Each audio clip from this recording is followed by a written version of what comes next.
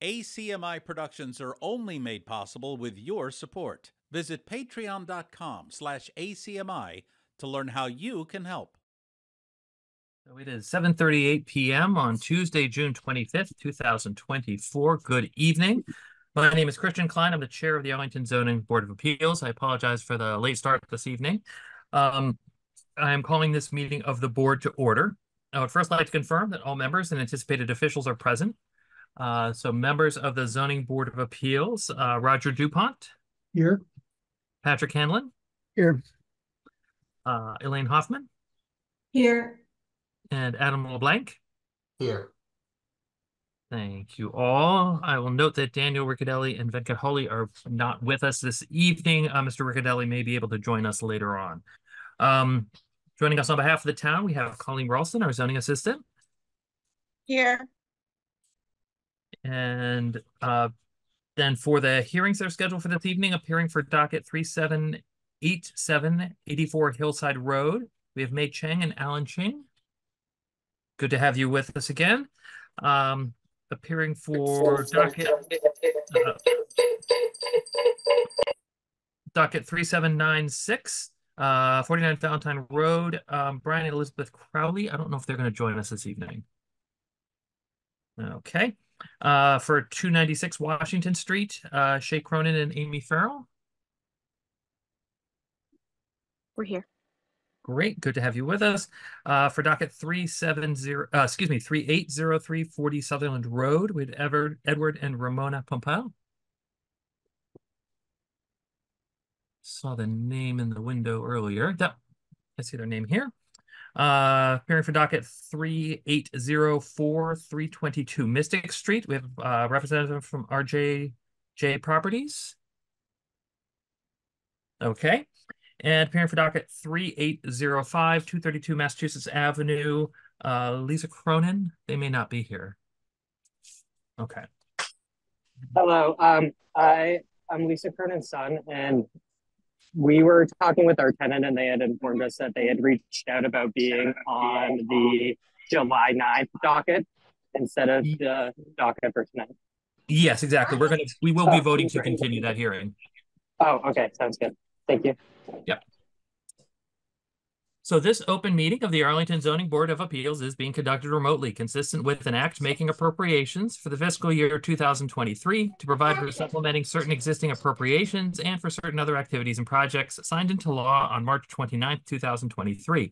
This act includes an extension until March 31st, 2025, the remote meeting provisions of Governor Baker's March 12th, 2020 executive order suspending certain provisions of the open meeting law, which suspended the requirement to hold all meetings in a publicly accessible physical location. Public bodies may continue holding meetings remotely without a quorum of the public body physically present at a meeting location, so long as they provide adequate alternative access to remote meetings. Public bodies may meet remotely, so long as reasonable public access is afforded so the public can follow along with the deliberations of the meeting. An opportunity for public participation will be provided during the public comment period during each public hearing. For this meeting, the Zoning Board of Appeals has convened a video conference via the Zoom application with online and telephone access as listed on the agenda posted to the town's website, identifying how the public may join. This meeting is being recorded and it will be broadcast by ACMi. Please be aware that attendees are participating by a variety of means. Some attendees are participating by video conference, others are participating by computer audio or by telephone. Accordingly, please be aware that other folks may be able to see you, your screen name, or another identifier. Please take care to not share personal information. Anything you broadcast may be captured by the recording. We ask that you please maintain decorum during the meeting, including displaying an appropriate background. All supporting materials that have been provided members of this body are available on the town's website unless otherwise noted. The public is encouraged to follow along using the posted agenda, and as chair, I reserve the right to take items out of order in the interest of promoting an orderly meeting. As the board will be taking up new business at this meeting, as chair, I make the following land acknowledgement. Whereas the Zoning Board of Appeals for the town of Arlington, Massachusetts, discusses and arbitrates the use of land in Arlington, formerly known as Menotomy, an Algonquin word meaning swift waters, the board hereby acknowledges that the town of Arlington is located on the ancestral lands of the Massachusetts tribe, the tribe of indigenous peoples from whom the colony, province, and commonwealth have taken their names. We pay our respects to the ancestral bloodline of the Massachusetts tribe and their descendants who still inhabit historic Massachusetts territories today. So I'd like to just start the meeting with a quick note. So starting with this meeting, the board will be changing the way it conducts its votes in order to more closely align with the requirements of the Massachusetts General Law, Chapter 48.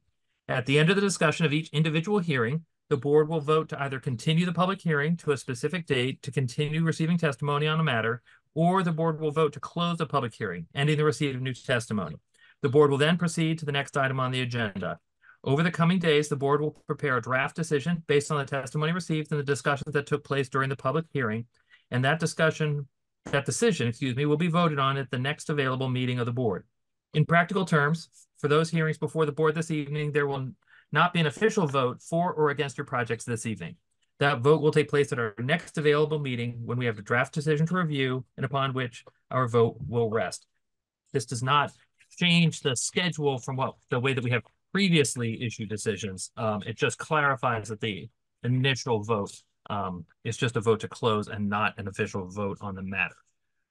So with that, we do not have administrative items this evening, so we'll be proceeding straight to public hearings. Before opening tonight's meeting for the public hearings, here are some ground rules for effective and clear conduct of tonight's business. After I announce each agenda item, I will ask the applicant to introduce themselves or themselves and make their presentation to the board. I will then request that members of the board ask what questions they have on the proposal. After the board's questions have been answered, I will open the meeting for public comment. At the conclusion of public comment, the board will deliberate and vote to either continue or close the public hearing. All votes will be conducted by a roll call vote. The final vote on any matter before the board will be taken at a subsequent meeting once the written decision has been drafted and provided to the board. The decision will then be filed with the town clerk, starting the 20-day appeal period under state law. After that time, the applicant may proceed with their building permit. However, under state law, no decision granted by this board shall take effect until a certified copy of the final decision has been filed with and recorded at the Middlesex South Registry of Deeds in Cambridge by the applicant. So with that, we move on to the public hearings. I will be first taking up docket 3796 49 Valentine Road. The board has received a written request by the applicant to withdraw their application for a special permit. And so the chair will take a motion to approve the request to withdraw the special permit application for 49 Valentine Road. So moved, Mr. Chairman. Thank you, Mr. Hanlon. Second. Thank you, Mr. DuPont. So vote of the board to approve the request to withdraw the special permit for 49 Valentine Road. Mr. DuPont. Aye. Mr. Hanlon. Aye. Ms. Hoffman. Aye. Mr. LeBlanc. Aye. And the chair votes aye. That motion is passed. That brings us to item 7 on our agenda, docket 3805 232 Massachusetts Avenue. The applicants contacted the board and indicated they were unable to have legal representation present this evening, and they have requested a continuance. Colleen, what date are they requesting a continuance to? They would like July 9th. Okay.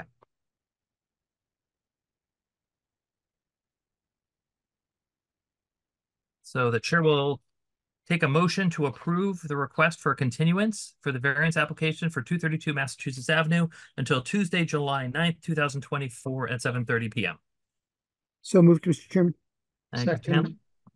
Thank you, Mr. DuPont. So vote of the board to continue the hearing for 232 Mass Ave. Mr. DuPont. Aye. Mr. Hanlon. Aye.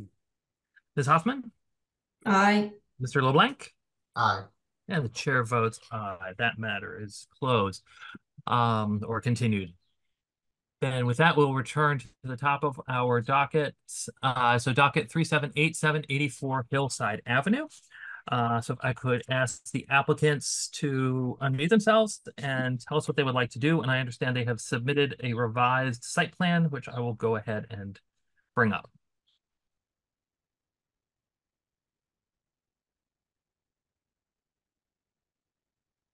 Wait to see that.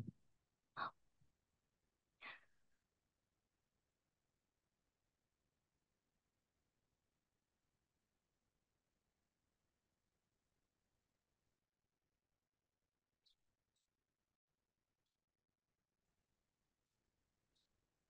And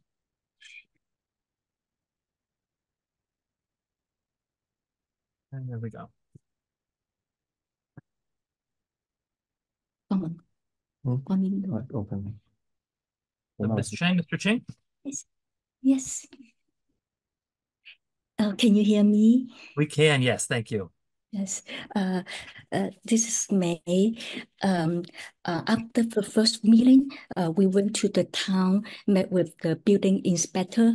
They have helped us to draw, update the new plans to follow the bylaw. So, so this is the new update plan from the town inspector for us. So we'll this time we'll definitely like follow what they have suggest us to do, and then we hope that the board will approve our new plan to solve our parking issue. Thank you so much. Thank you. Just to remind the board, the applicant had been with us, I believe a month ago, and they had a driveway had been created on the Hillside Avenue side within the front yard setback. And so they had come before the board requesting a special permit to allow it as a second driveway.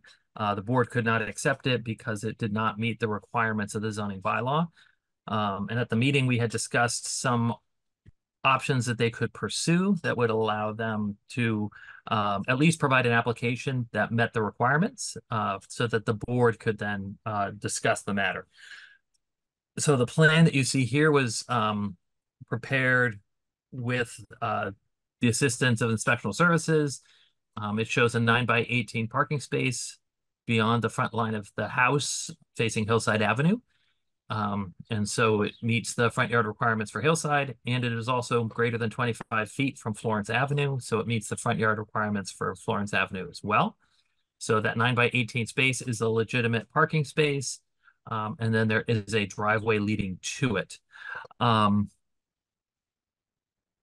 my question for the applicant, so first, it appears that the driveway is designed so that there could be possibly two cars side by side in the driveway. My understanding had been that there was a specific reason for requesting one additional parking space. I wasn't sure why you were seeking two additional parking spaces when you already have a garage and driveway. Oh, for the parking and garage, we are two family houses. So if we park for ourselves, we won't have enough space for the tenants to park. And then because we don't know until we move in, the Arlington doesn't have overnight parking. So, and then we find out it would be the very big issue for us if we cannot provide the parking for tenants. We don't know how to solve the problem. This is your parents. And then also our parents will, if they come, if they stay with us for, and then we don't have even not enough space either. But we will compromise ourselves that way, and then the other way we can just give it to the tenants. If at least I think one family, they at least would be have two cars or three cars. So I don't know how to solve the problem if we don't have the income. Yeah. Okay. And so your intention is to keep the existing garage and driveway that's on Florence Avenue? Yes. Okay. Yes. Okay, so it will be like for our side, and then hopefully, and then the fund, then we can give it to the tenants, and then I think no parking for them. I don't think we can rent it out. and Okay. then my husband have no job, so we need to just rent it out to support us too. Yeah. Okay. Mhm. So there's 3 parking spaces, 2 in the garage, 1 in this 9 by 18 area, and then we have 2 driveways that are 2 cars wide. Effectively is what we have on the plan. Okay. Are there any questions from the board? Yeah, Mr. Chairman, Mr. Hanlon? so when I looked this up on the GIS, this is an R1 in the R1 district, isn't it? Am I wrong about that?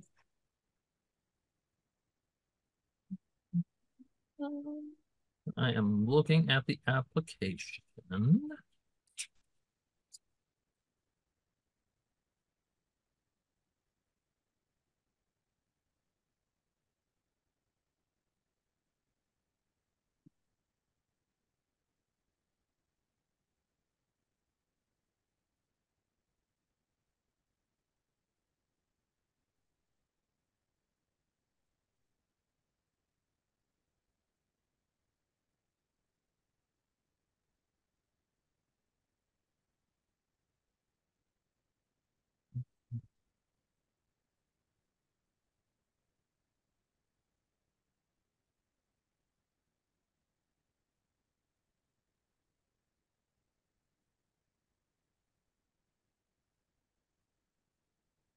Apologize, it is not showing up on the application. Just quickly need to check the town.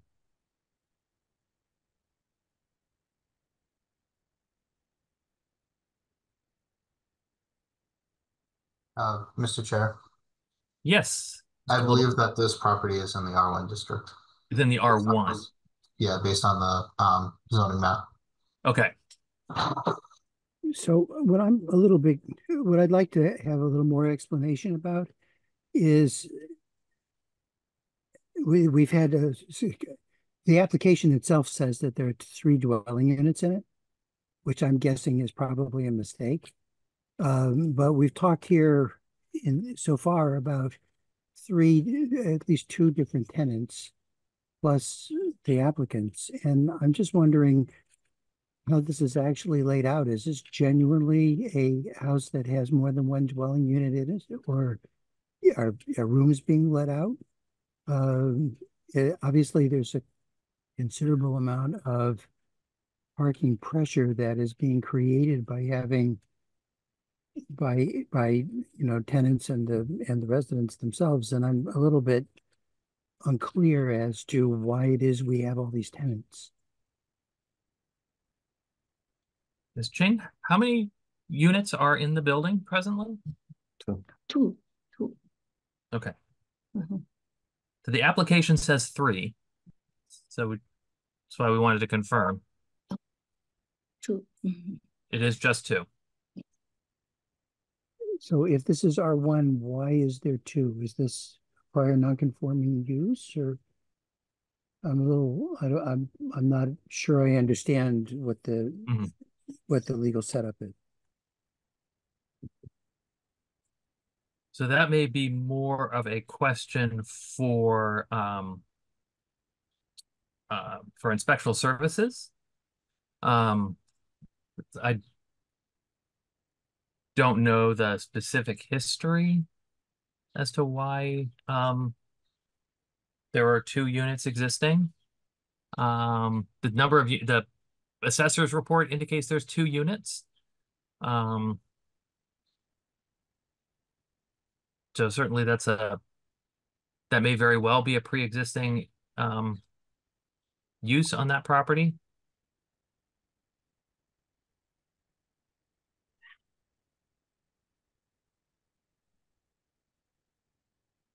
Certainly the other buildings on that corner all appear to just be single family. Right. I gather, Mr. Chairman, we have the chat open, and at least one of the people has been providing helpful information. But we're going to have public comment and probably for the purpose of the record, since we don't usually use the chat and it's not isn't becoming a part of the record, probably things like that ought to be dealt with publicly by participating in the public participation that we'll get to shortly.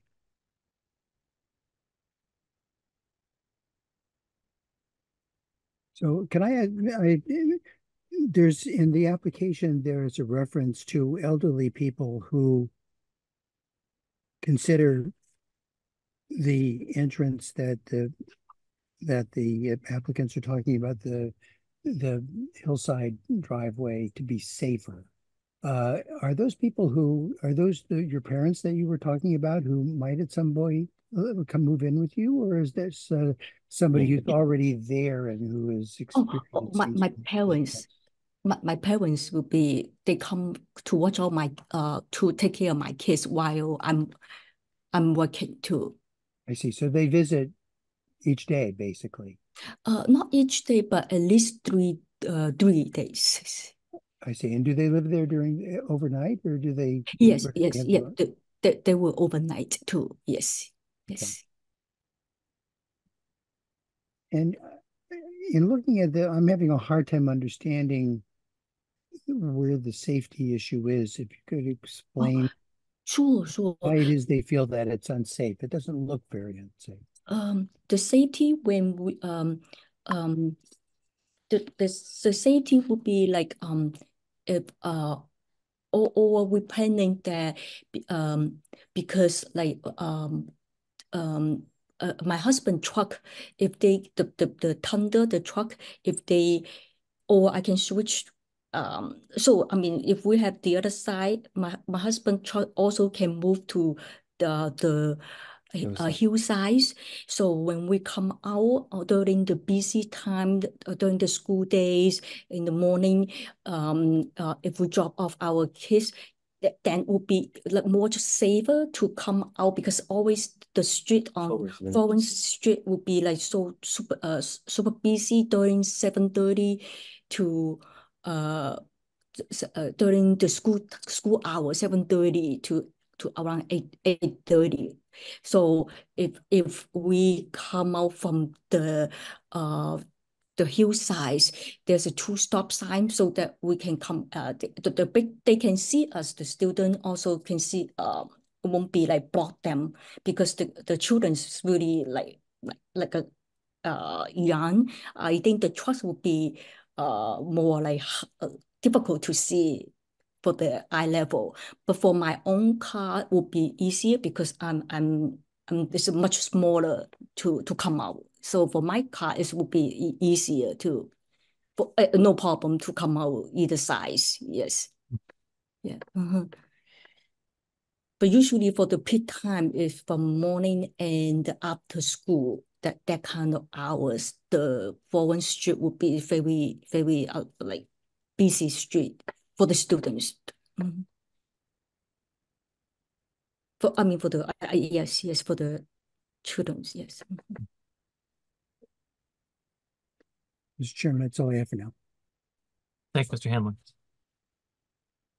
Are there other questions from members of the board? Mr. Chair. Mr. LeBlanc? One question I still had, or a comment, was I'm not convinced about the 20-foot width of the driveway. I think it's just adding a front yard parking spot there, and that was kind of our point of contention at our last meeting about this. So if this was something that we would consider, I would propose that we restrict the width of the driveway that leads to the parking spot, so that way it doesn't invite the kind of additional quote unquote parking spot that's in the driveway. Yeah.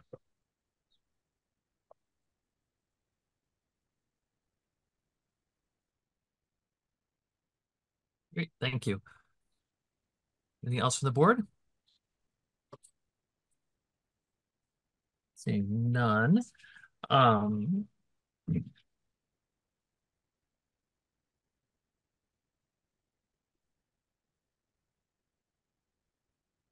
now going to be opening the meeting for public comment.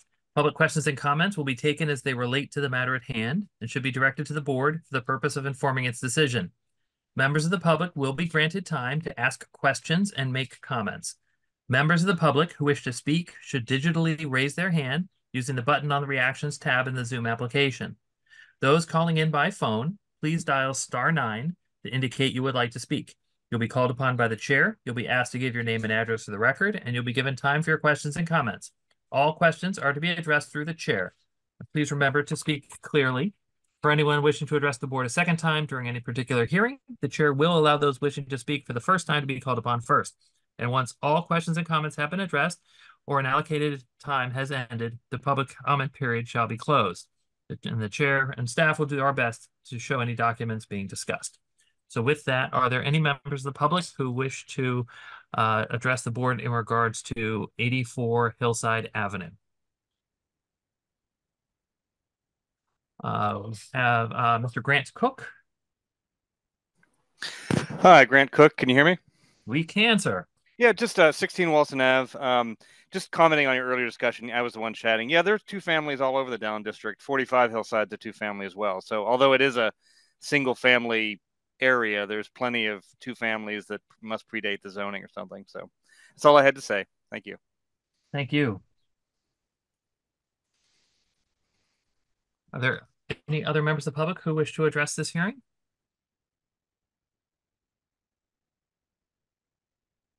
Going once, going twice. Seeing none, I'll go ahead and close the public comment period for this specific hearing. Board will now discuss findings and either vote to close the hearing or recommend a continuance. So what the board has before it is a request for a second driveway, which the board is allowed to approve by a special permit under section 6110A. The board does, in addition to the special permit findings, the board is required to make 3 additional findings. One is that the second driveway may be added in a manner that avoids an undue concentration of population. The second is that a second driveway may be added in a manner that allows adequate provision of transportation. And the third is that a second driveway may be added in a manner that conserves the value of land and buildings in the vicinity. So in reviewing this application, so the existing garage and driveway facing Florence Avenue, it's 2 parking spaces, but it can accommodate 4 cars because there could be 2 cars in the garage and 2 cars in the driveway leading to the garage. And then the request is for an additional driveway, which adds 1 parking space, but provides 3 spaces for cars to be off street overnight. So that would be a total of 7 cars that could be accommodated on this site, which to me feels like a very high number, even for a 2-family house. And I particularly appreciated Mr. LeBlanc's question about the width on the driveway. That's certainly something the board can consider. The board can also consider some form of screening to make sure to try to minimize the visibility of anything should the board move to approve. Ms. Ching? Yes. Since Garage is too small. the garage, I think the old build, the garage is not fit to our truck. Can I ask this? It's Small. too small, and Yep. then also the our Toyota, the big van also cannot go in either. So those Is it too two, I think they built in the old time is very small. We cannot. The SUV cannot get in. As SUV, we have, since we have a family, the SUV cannot fit in the Garage. the garage. Yeah. Mhm. So we Okay. always park outside too. Yeah. I mean, part of the driveways too. Yeah. But with a different vehicle, it would be possible to occupy the garage with a car. Yeah, for the small one, I think. Yeah. For the small. If we have, but now people always drive the SUV. Yeah, because we have a big family here. Yeah. Mhm. Okay. Um,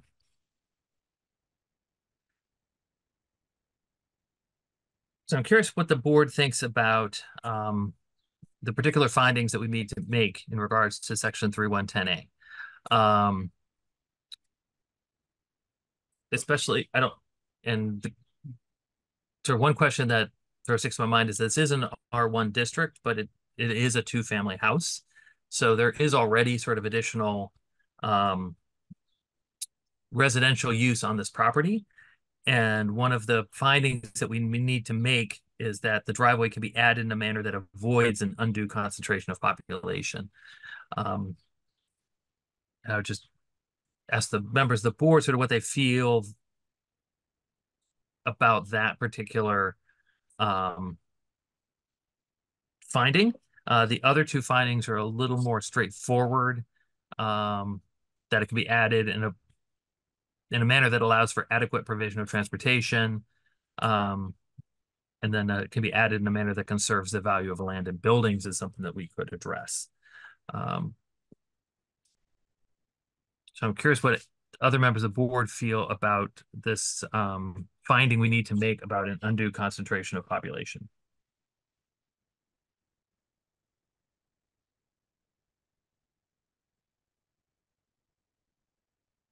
Mr. Chairman.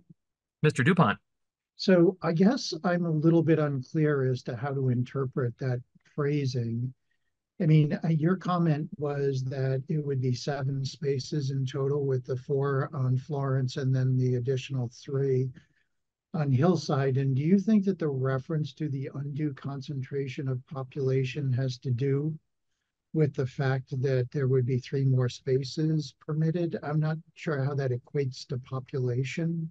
Mm-hmm. So, you know, there's not a straight line for me from that to there. However, I just remember a couple of things from the last meeting. One was the concern, you know, to what extent it's, you know, it is, you know, a serious concern was about the fact that, you know, there were people, if people were parking in the driveway on Florence, that there were a lot of, there's a lot of foot traffic with students coming up and down the sidewalk. And so, you know, there was that part of it. And I thought that, you know, part of the rationale at the time was that it would alleviate some of the use of that space on Florence.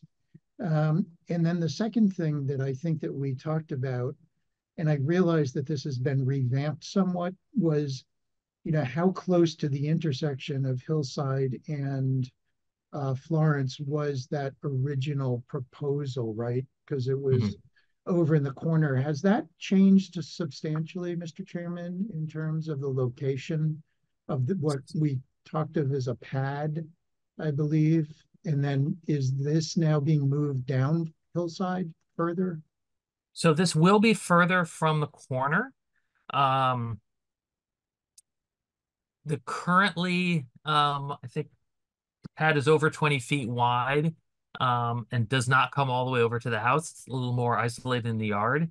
I don't know the exact dimension it is off the corner of the property. The proposal here with a 20-foot driveway is that there would be 14 feet from the edge of the driveway, or 12 feet from the corner of the curb to the corner. And if the driveway was held at 9 feet, then it would be 11 feet farther from the curb, from the corner. As opposed to the 20? Yeah. So just a straight shot 9 feet in width all the way to the street, as opposed to having it expanded?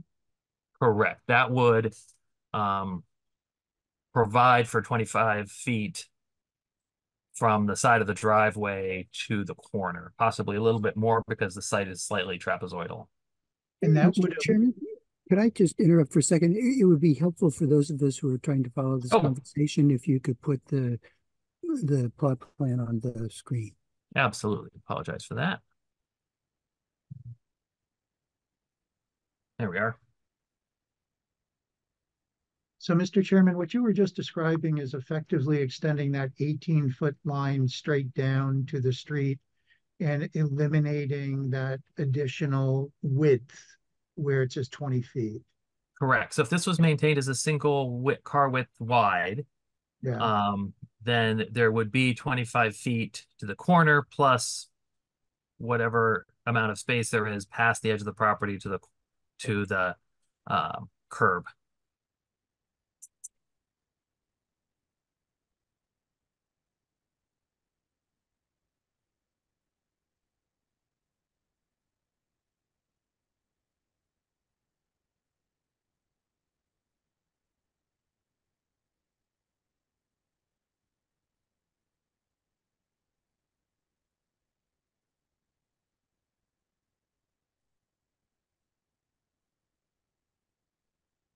So that just results in 2 spaces on Hillside and then still 4 on Florence. That is correct. Okay, For a 2-family house. right. Where the requirements are just 1 space per unit, correct? Correct. Right. Mr. Chairman? Mr. Hanlon? I feel a little bit uncomfortable about relying on, it seems to me that in substance, there are a lot of cars here. And when we discussed why it is we needed a lot of cars, it was, as May said, I think there are a lot of people here. And I don't necessarily think it's our place to be discouraging the people. But I am concerned about the cars, and I'm concerned about the impact of that many cars if those spaces are actually being used. The effect that has, maybe not so much on the property values nearby, but when we get to the section 3.3.3 to its consistency with the zoning district. And as the chair pointed out, the zoning district is R1. So already you're dealing with a non-conforming use in a higher density than is the typical density. And then you're accommodating it through what I think is a large number of parking spaces, even for a 2-family. And I feel pretty sympathetic to Mr. LeBlanc's point of view that if we were ready to do this, that we would be better off having a normally sized driveway with only 2 parking spaces allotted to it on the hillside side. That should be enough. That's already more than is typical for a dwelling unit or a dwelling this size. And I would put it really on 3.3.3F rather than on the concentration here. But in substance, it's a similar point.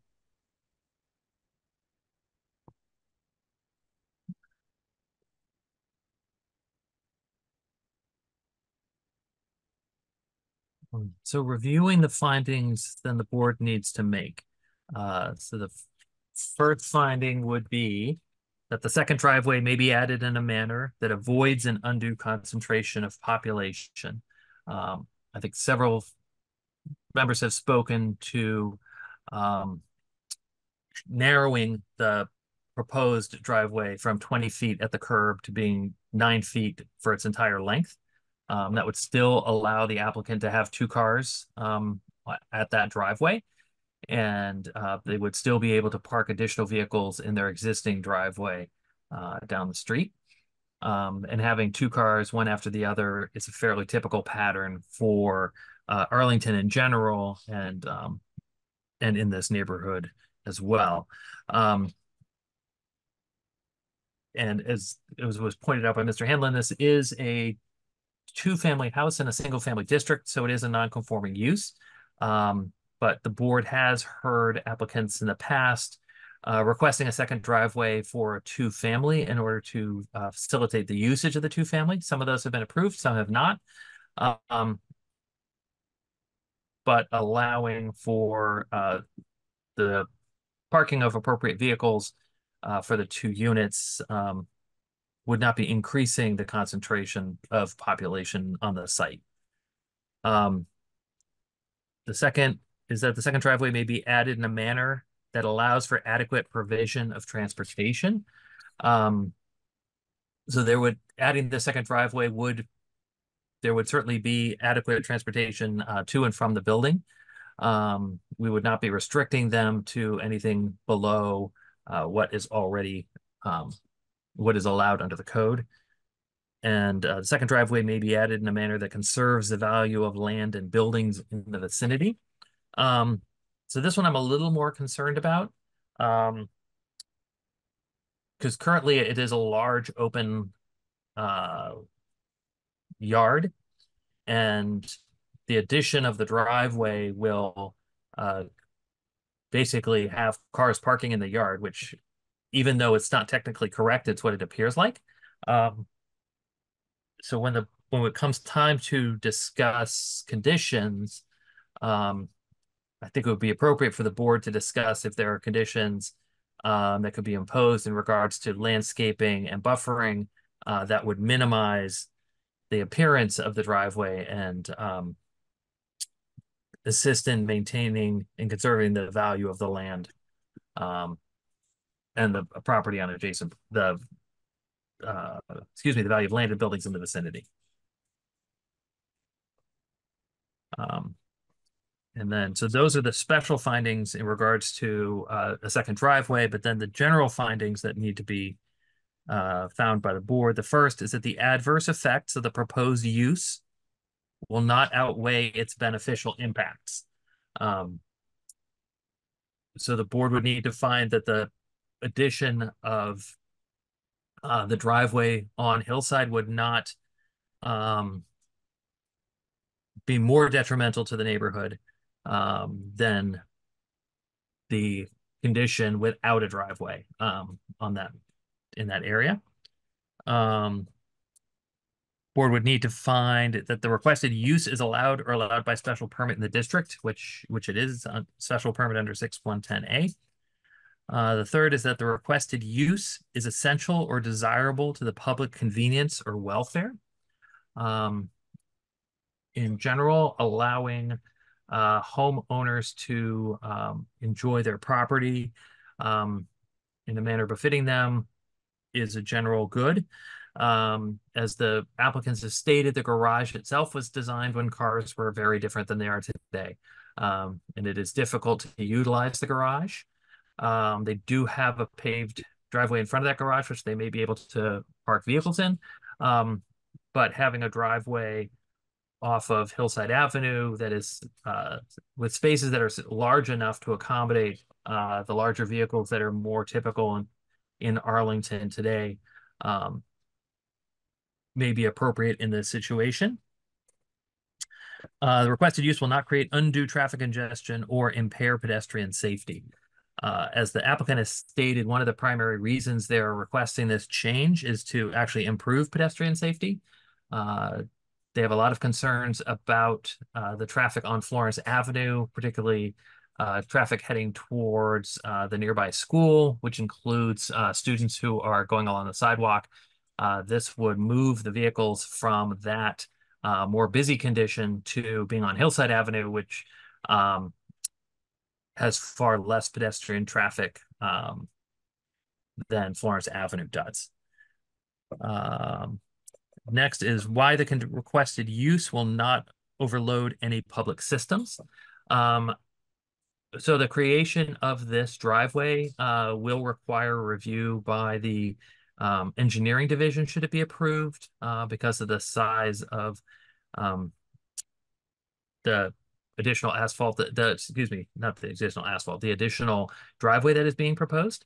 And so that can be alleviated by requesting that rather than the driveway being made impervious, that the board could condition that if the driveway was to be paved impervious, that may be something the board could request by condition.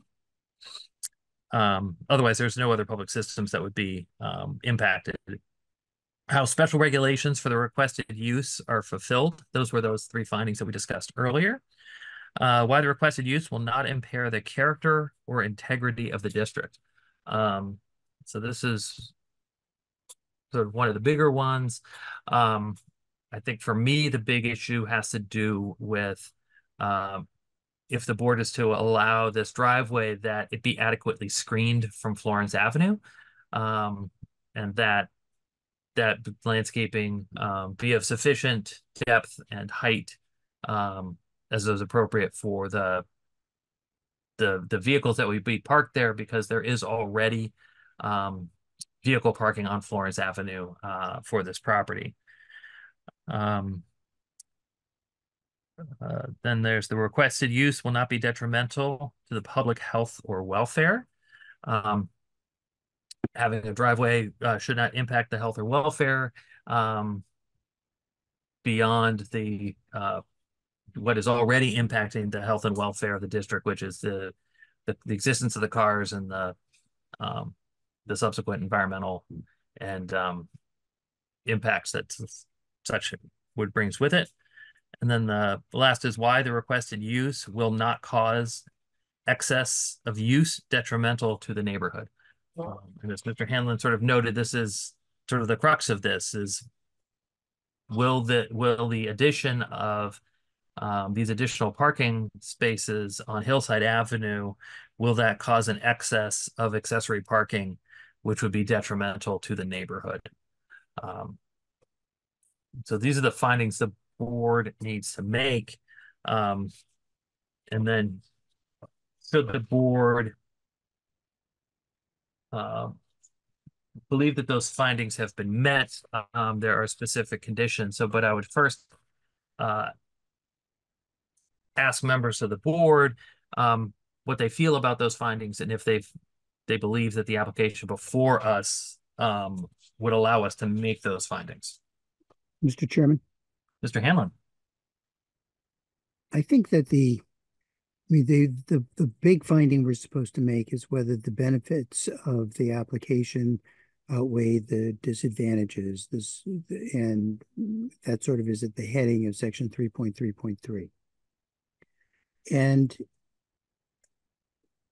I'm a little skeptical about the alleged advantages, but certainly they are important for the objectives of the applicant.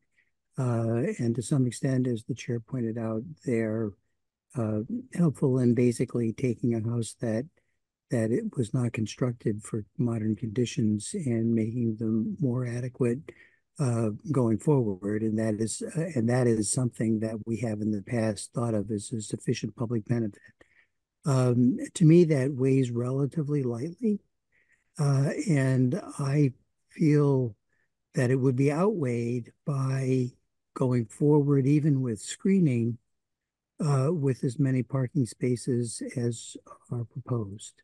And consequently, I think that we need to have a condition such as the one suggested by Mr. LeBlanc that limits the width of the hillside parking space, that will have the advantage of avoiding as many cars there. It won't look like a great big yard with a zillion cars in it, which is something that is widely thought of as being an unattractive thing in a community such as ours.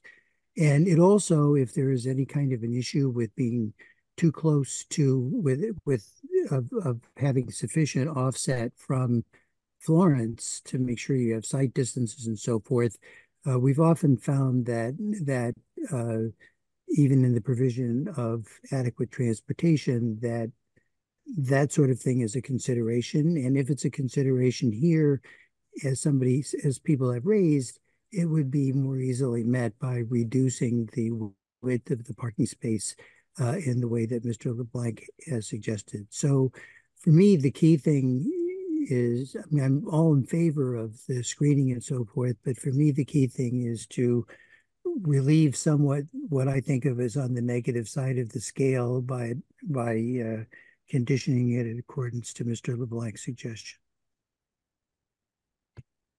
Thank you. Mr. Chairman. Mr. Dumont. So I just wanted to sort of visit a couple of sections of the bylaw.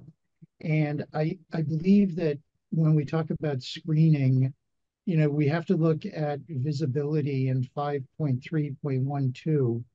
And if I read that correctly, and tell me if somehow I've got this wrong, it seems to me like um, there's also a limitation on the height of any screening to 2.5 feet, if I'm not mistaken. I think that's only within 5 feet of the curb. Yeah, let me 5.3.1.2. I was just trying to read that quickly. So it says no structure or vegetation shall be over 2.5 feet above the adjacent ground within 5 feet. So you're right about that part of it, but that's just a consideration that has to be, has to be respected as far as if anybody plants anything. Mm-hmm. So there's that. And then the other question I had has to do with 6.1.11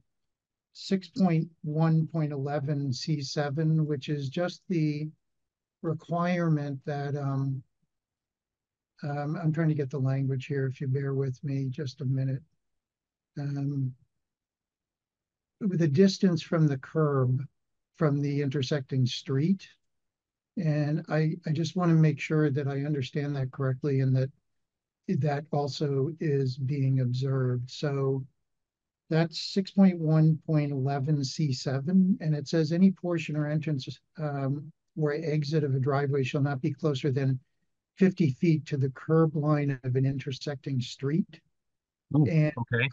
I wanted to know, based upon the drawing that we have, first of all, is that something that we need to make sure is observed? And if so, is that something that is met by the proposal here, even if it is reduced to 9 feet going all the way to the street?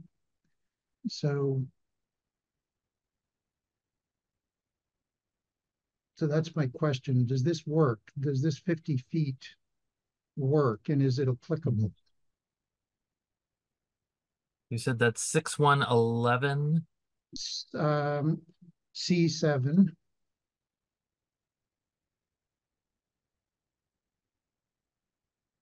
It's 111. So say parking and loading space standards. Any portion. So C, all parking and loading areas containing over 5 spaces. So this is just. This only applies to parking areas containing over 5 spaces. All right. Thanks for that, because I was not sure. Oh, okay. Yeah, C. Okay. Thank you. Never mind. Nope. Okay.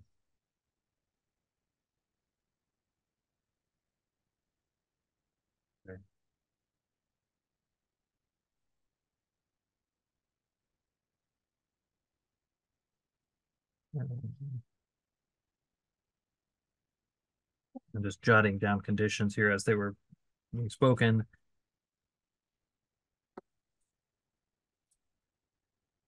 Mr. Chair. Yes, Ms. Hoffman. I agree with the comments about narrowing it to not from 20 to 9, as we've been talking about quite a lot. And that's a reduction of an existing condition at this point. Is that right? Like the new driveway already exists?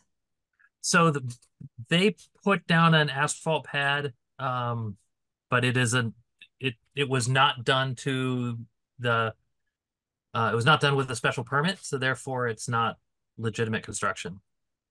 Right.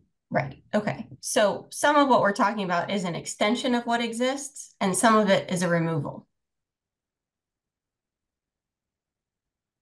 So where this would be, it does overlap somewhat, I think, where that pad is today.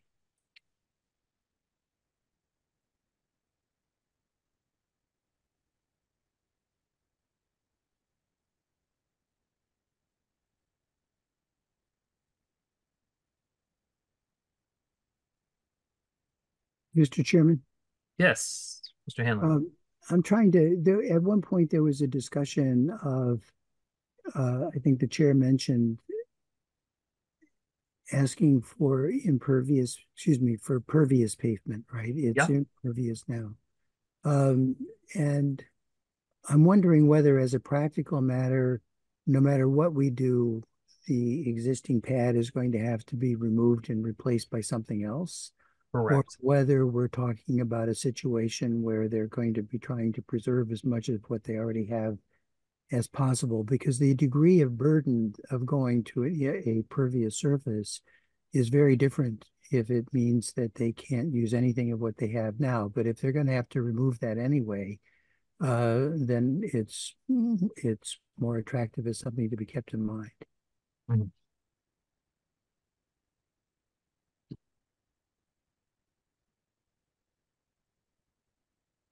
So just to have said it clearly is that, you know, we've been talking about the carbs, but I'm concerned that there's a lot of asphalt that's implied in this plan, and that itself has got a negative effect on the community. Okay, so should the board be inclined to make the required findings, there are several conditions, both standard and specific, that I think the board should consider. The first of the standard conditions is that the plans and specifications approved by the board for the special permit shall be the final plans and specifications submitted to the building inspector of the town of Arlington in connection with this application for zoning relief. There shall be no deviation during construction from approved plans and specifications without the express written approval of the Arlington Zoning Board of Appeals.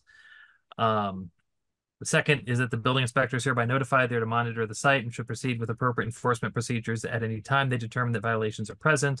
Building inspector shall proceed under section 3.1 of the zoning bylaw and under the provisions of chapter 40, section 21D of the Massachusetts general laws, and institute non-criminal complaints if necessary. The building inspector may also approve and institute appropriate criminal action also in accordance with section 3.1. And the standard number 3 is that the board shall maintain continuing jurisdiction with respect to this special permit grant. And then there are some additional conditions that have come up over the course of this hearing. So one would be that the width of the driveway and parking space is limited to 9 feet. Second is that the applicant shall provide and maintain a landscaping bed on the Florence Avenue side of the driveway and parking of at least 3 feet depth and a height greater than 4 feet, except as required under the bylaw. The third is that the applicant shall pave the new driveway with pervious materials. And the fourth is that the existing asphalt pad on Hillside Avenue is to be removed in its entirety, and the land, driveway, and curb are to be restored to their original condition. And then I'd been considering whether the board needs to make any statements in regards to, excuse me, providing a final site, providing a revised site plan, because they will need to file that with the Registry of Deeds. But I don't know if that's something that the board needs to necessarily put in as a condition. That is just something that the applicant would be required to do, because the whatever decision the board makes does need to be filed with the Registry of Deeds. And then the only other question I have, I will go one more time back to the site plan, which I have now lost. Where are you, site plan? There you are. So the trees are not noted on this plan at the moment. There is a tree that currently sits in approximately this position here where my cursor is. But there is a second tree that's about right here. And so the board may want to also include a a statement that the board requests the applicant work with a tree warden to address protection of public shade trees.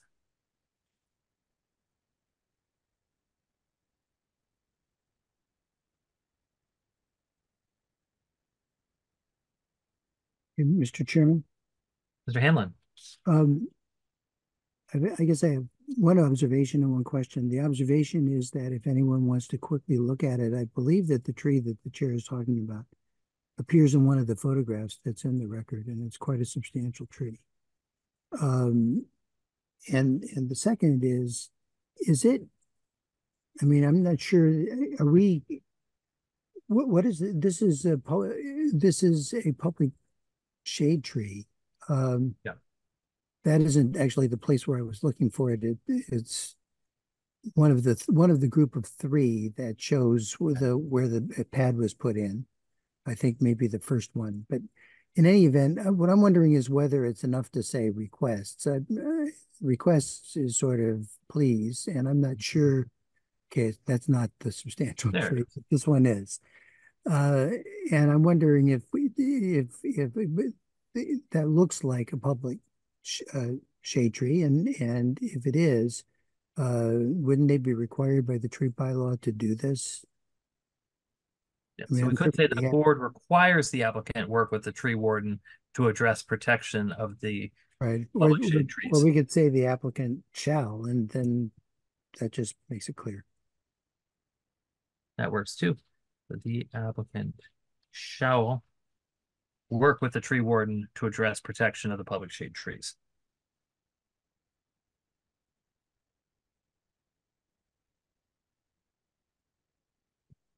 Okay. So in summary, what the board has before it, it's an application for a special permit under section 6110A of the zoning bylaw for a second driveway, which is something the board can approve by making the findings required for a special permit and 3 additional findings found under section 6110A. So the board has reviewed all of those findings, and in order to support those findings, the board has recommended a series of 3 standard conditions plus an additional 1, 2, 3, 4, 5 conditions, which the 5 are that the applicant shall work with the tree warden to address protection of the public shade trees, that the width of the driveway and parking space is limited to 9 feet, that the applicant shall provide and maintain a landscaping bed on the Florence Avenue side of the driveway and parking space of at least 3 feet deep and a height greater than 4 feet and greater than 4 feet in height, except as required under the bylaw. The applicant shall pave the new driveway with pervious materials, and the existing asphalt pad on Hillside Avenue is to be removed in its entirety, and the land, driveway, and curb are to be restored to their original condition. Mr. Chairman? Mr. Hanlon? The chair had indicated a previous condition which may or may not be necessary, but I think that given the amount of confusion that can happen, particularly with respect to the requirement of filing this, that it would be helpful, even if it's only a belt and suspenders thing, to include the statement relating to providing a revised site plan that can be filed with the special permit. I just encourage us to keep that 6th condition in there. Okay. Mr. Chairman? One second.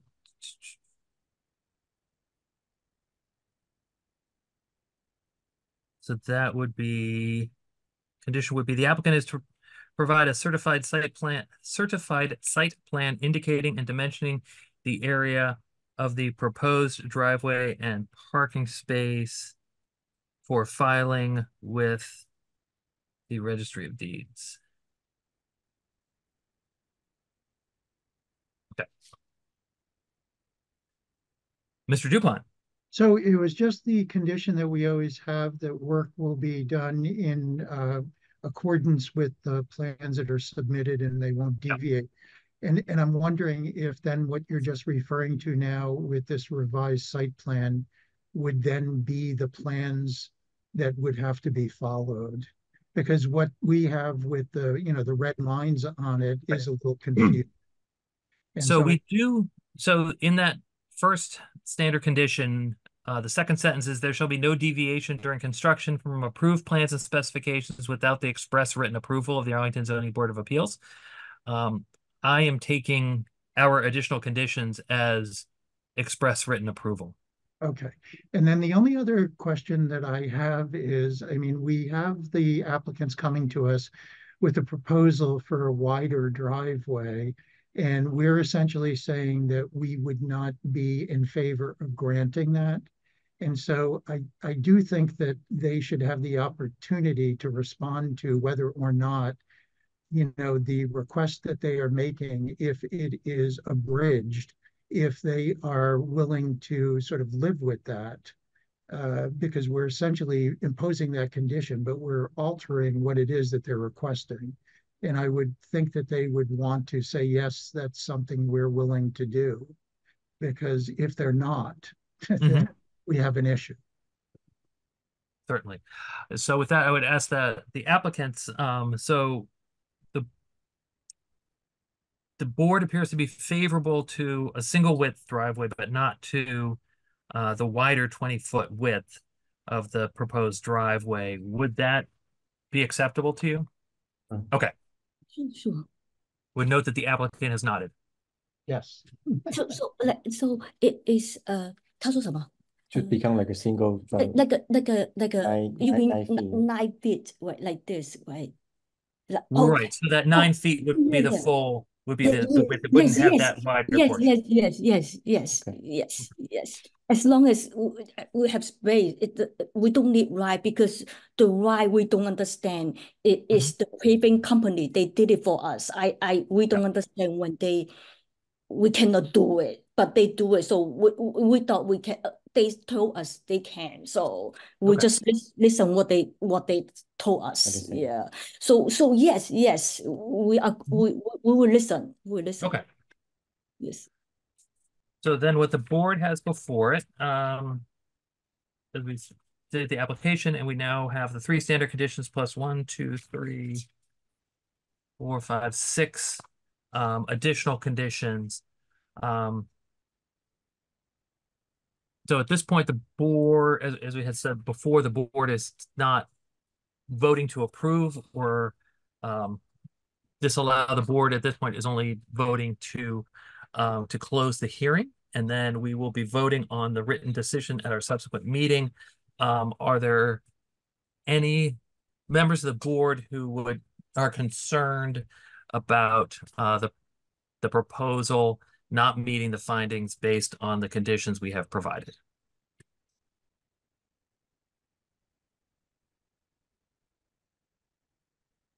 Seeing none, the chair will accept a motion to close the public hearing for docket 3787 84 Hillside Avenue.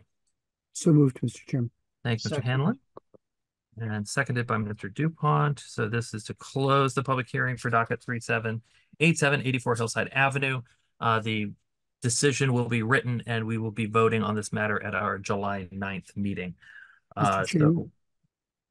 Hanlon? Just assuming that my intention on the basis of the discussion that we just had, it would be to prepare a decision for the board that did my best to reflect the discussion we've had, and that would incorporate the conditions that were discussed. So that is the nature of the draft that the board can expect at the next hearing. Perfect. So with that, then a vote of the board to close this public hearing. Mr. DuPont? Aye. Mr. Hanlon? Aye. Ms. Hoffman? Aye. Mr. LeBlanc? Aye.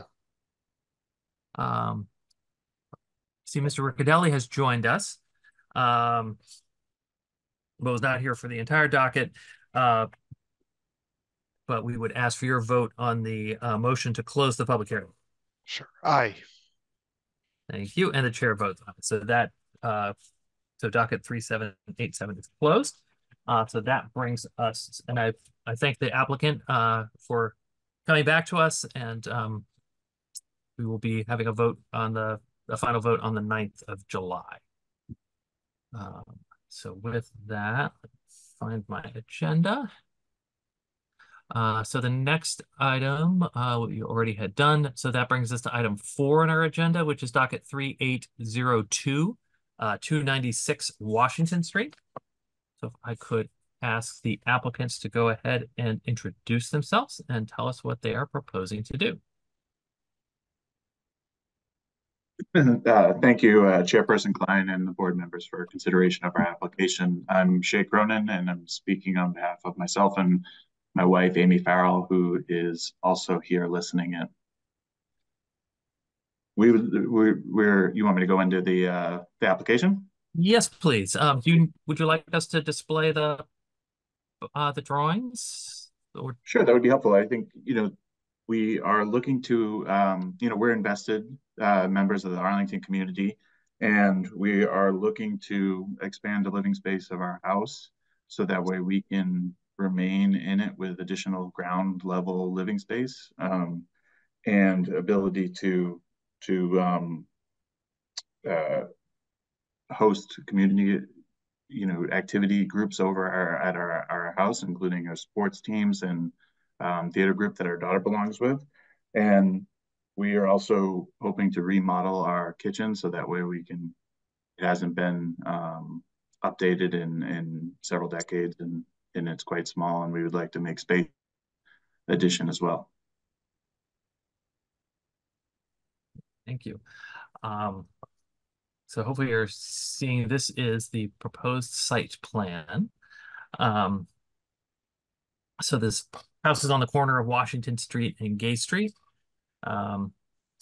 And the existing house here, and then the proposal is the dashed red line. I would note the plan does not show the existing trees on the site. There are some rather substantial trees, especially at the rear. I don't know if it's on the applicant's property or on the adjacent property. There's sort of a copse of maple and oak in this area here. And under the Arlington's bylaws, for a corner lot, the yards that face a street are considered front yards. So because it's on a corner, it has 2 front yards. So this is the front yard for Gay Street. This is the front yard for Washington Street. And then there's 1 side and 1 rear. And my understanding from the table is that this is considered the rear yard, the side that's facing up Washington Street.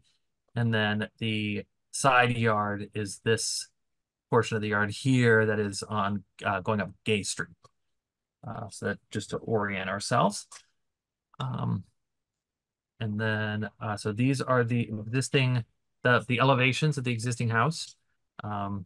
It's sort of a single family house. This is facing Gay Street. So you have this is the parking level and entrance at the basement level, and then the main house up above. This is the proposal. So this is the Gay Street side. And then the front is the side that faces onto Washington Street. And then the plans. So this portion of the building is the existing footprint. And this here is the proposed footprint of the addition. And again, on the main floor, the existing house is essentially along these lines. And then the addition here sort of wrapping around.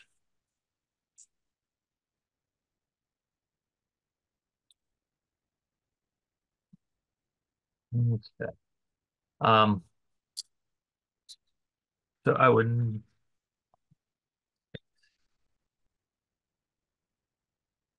So I know this is a This was advertised as both a special permit and a variance. So the special permit is under 542B6, which is a large addition. So an addition that's over 750 square feet outside of the existing foundation wall requires a special permit from the board with specific findings. And then it's also advertised as a variance because it is creating some new nonconformities with the existing, with the zoning bylaw. And those new nonconformities need to meet a higher criteria for approval from the board. And so we will go ahead and sort of discuss those as we go forward. So let me back out here. So the required, so there's a, we were in reviewing the surveyor's record here, there's a little quirk in how they did things. So the front yard on Washington Street, as they laid out here, the required setback is 25 feet. It appears that the existing is 27.2.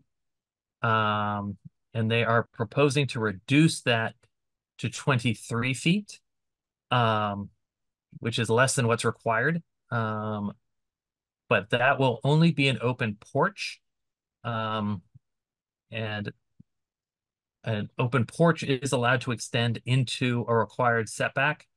So we would need to review that section just to confirm that this is meeting that criteria. So this would not require a variance, but this would be allowed by right. Second is the front yard on Gay Street. So it's required to be 25 feet. It's existing at 26.8. In this case, the addition is coming into the setback. So 15.3 is to the open porch, but it's anticipated that this is around 17 feet. So it's a reduction of the required setback from 25 feet down to 17 feet that would require a variance under the bylaw. The existing driveway has parking on it. They would be moving the parking closer to the street, which is essentially an extension of an existing nonconformity. Driveways are not, parking spaces are not allowed to be in the front yard setback, but that is the existing condition at the house. And so this could be approved by special permit because it is an existing non-conforming condition, and the board is allowed to approve that with a finding that it is not substantially more detrimental to the neighborhood. Then here on the side, the required setback is 10 feet. They're proposing 15, so that's does not create any issues at all. And then the rear yard is where it's a little quirky. So the depth of the rear yard, so the depth of the rear yard is 20 feet or 20% of the depth of the lot. So the depth of the lot is 92 feet. And so 10% of that is, I believe, the 17.1, or so excuse me, 18.4, as is listed here on the drawings. But the existing is 22.3. For some reason, the rear and side yards here are reversed. And so there's no change proposed to the rear yard, so that is not an issue. So the things that the board needs to determine, one is the large addition. Number two is the relocation of the parking space. Those are both fall under special permits. And then the third is the variance for the extension, for the addition that is proposed in the front yard setback.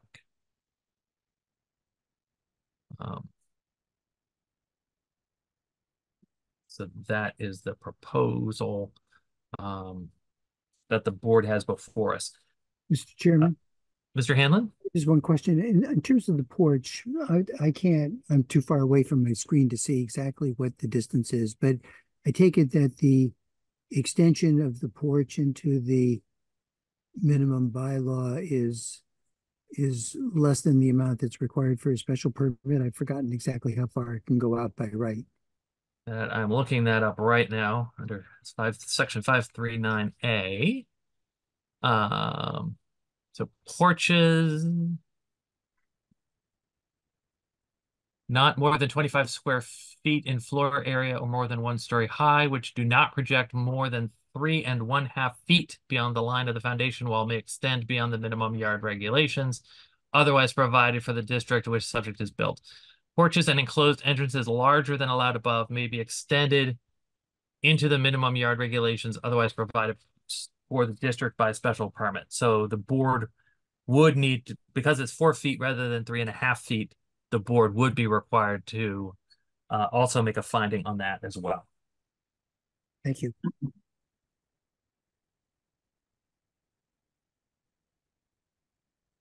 Are there questions or comments from the board? Mr. Chair. Mr. Cadelli. I have a question about the retaining walls on the sort of I guess the Gay Street frontage of the proposed addition. So it looked like there are some existing retaining walls where there's the existing parking area, and it looks like in the new plan there's some retaining walls there as well. I just wanted to clarify from the applicant.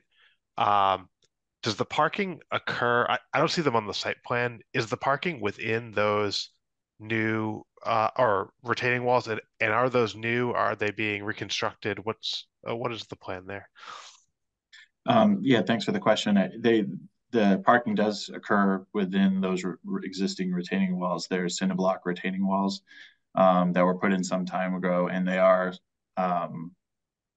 they do need repair, if not reconstruction, and they would be very similar to the existing walls, but with upgraded materials and a better curb appeal. Okay. So that expanded parking that the chair mentioned, you'd basically be moving that retaining wall on the far side of away from the corner further on in order to expand that parking area. Is that correct? No, actually, I think the walls would be put in essentially in the exact same space. Okay. Okay. We're just losing some depth of our parking because we're building the addition over some of the existing parking space. Primarily, that's the land that's being affected is paved parking. Okay. Mr. Chair? Mr. LeBlanc. My question is, was there any exploration during kind of initial design about doing the addition in the kind of footprint of what is considered the side yard, since the setback there is much more forgiving and you might have the potential to not have to go through and get a variance?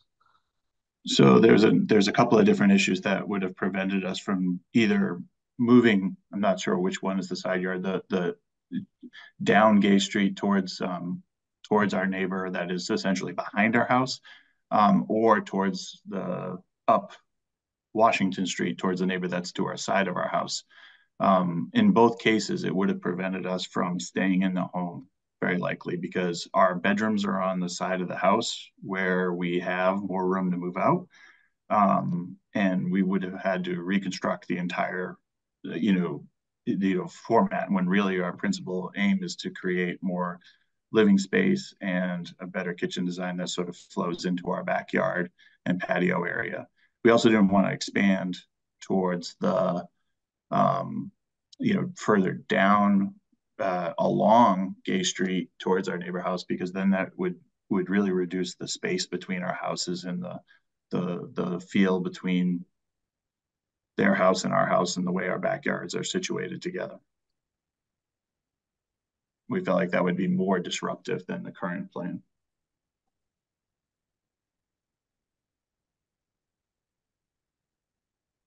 It would also eat up what is essentially our small backyard, where we have patio space.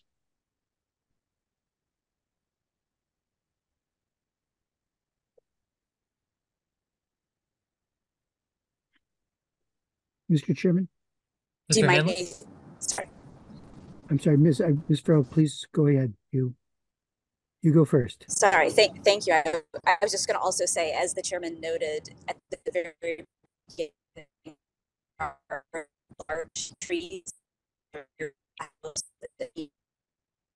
Yeah, and I think my wife is in the car, and it's going to be hard for her to have good service. But there would be likely that it might impact trees going in that direction, which is something we didn't want to do. We have large oak trees that provide a great shade that are on the property line on one side of the house. We planted a new tree near our back patio that is growing, and we also have planted several other trees along Gay Street that we hope will be maintained in the future.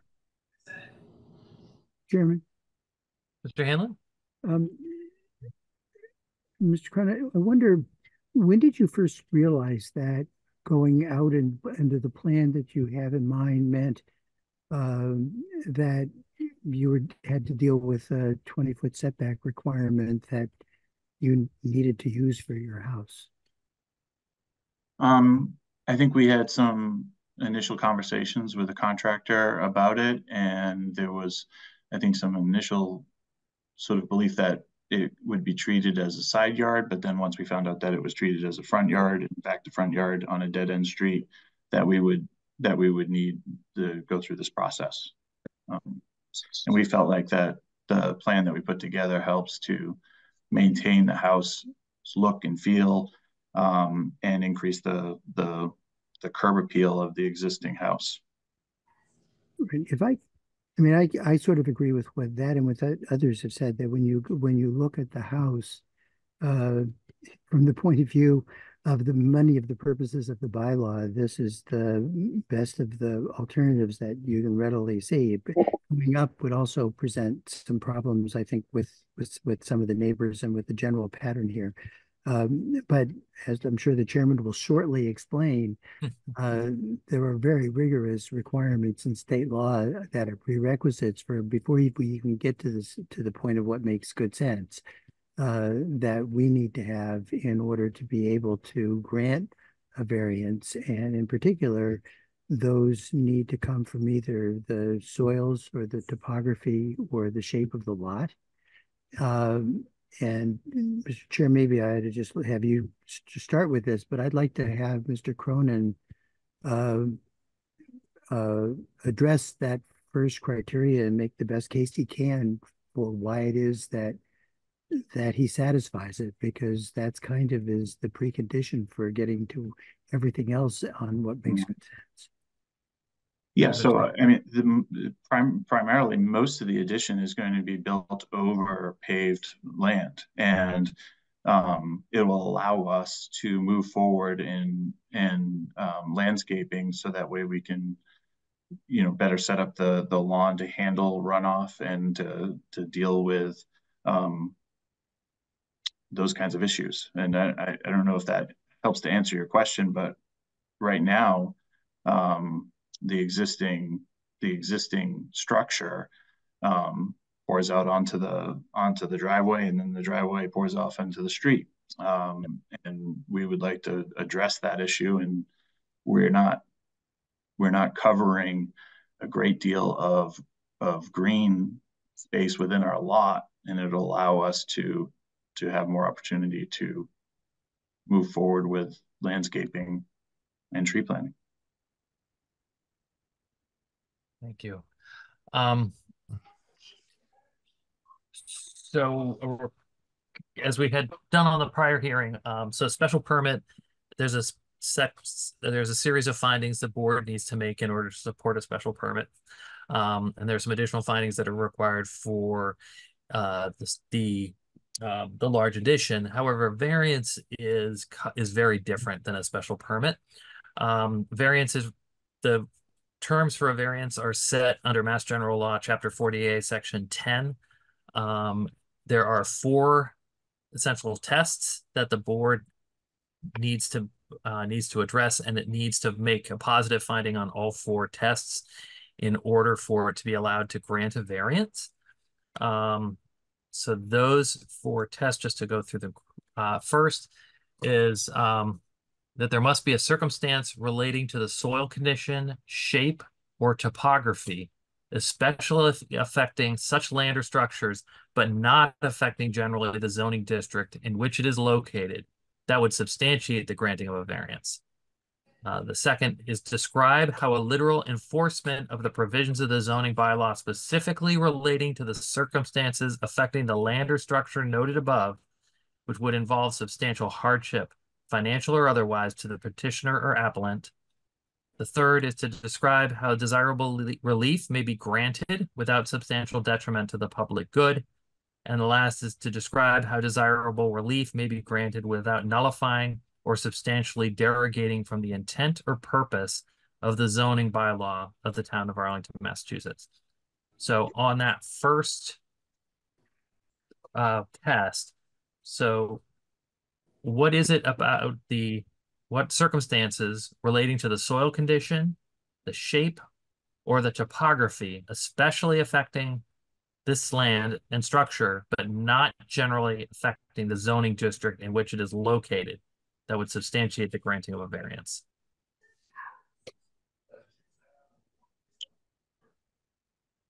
I think that I believe that we're not changing the land substantially from the existing space in terms of its impact on the topography. The ground will principally be left much the same. We're building over an existing porch structure. We're building over existing hardscape for the vast majority of the addition. But is there something specific about the soil conditions on your site that are different than other houses in the district? Is there something about the shape of your lot that is different than other property in the zoning district? Or is there something about the topography of your site that is different than other properties in the district? Because if the board can't make that finding, we can't proceed with the rest of the variance application. So the shape of our lot is somewhat irregular. It's not a rectangular lot. It has a curved front corner there that, to be quite frank, creates traffic issues in terms of the speed of cars coming around the corner. And then it also is irregularly shaped in terms of the angles that it has along Gay Street relative to Washington Street. Can I also note that we sit right at the base of Turkey Hill, so there's a lot of runoff, as my husband noted. So we get a ton of runoff that comes down from the hill, washing out into the street. This addition would actually allow us to move the structure out slightly and redo the landscaping in such a way that we could level out that soil and help us address issues related to the runoff. Otherwise, it's just going to continue to run straight. Right? We don't even have any grass growing in that space where the addition is going to be going now, because it all washes out. And so now we would have a structure and foundation there, and we would be able to landscape in a way that would help reduce that runoff into the street.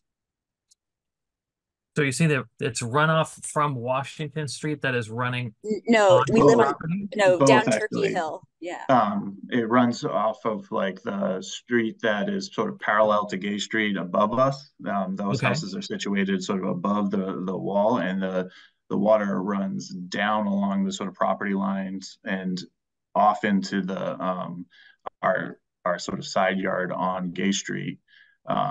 And it makes it impossible to put in grass or other. So we've had to put in shrubs to help sort of protect the runoff situation. And the grass has been totally eroded. And on Washington Street, whenever there's a large storm, it runs right down Washington Street, and it's eroding the yard and those kinds of things.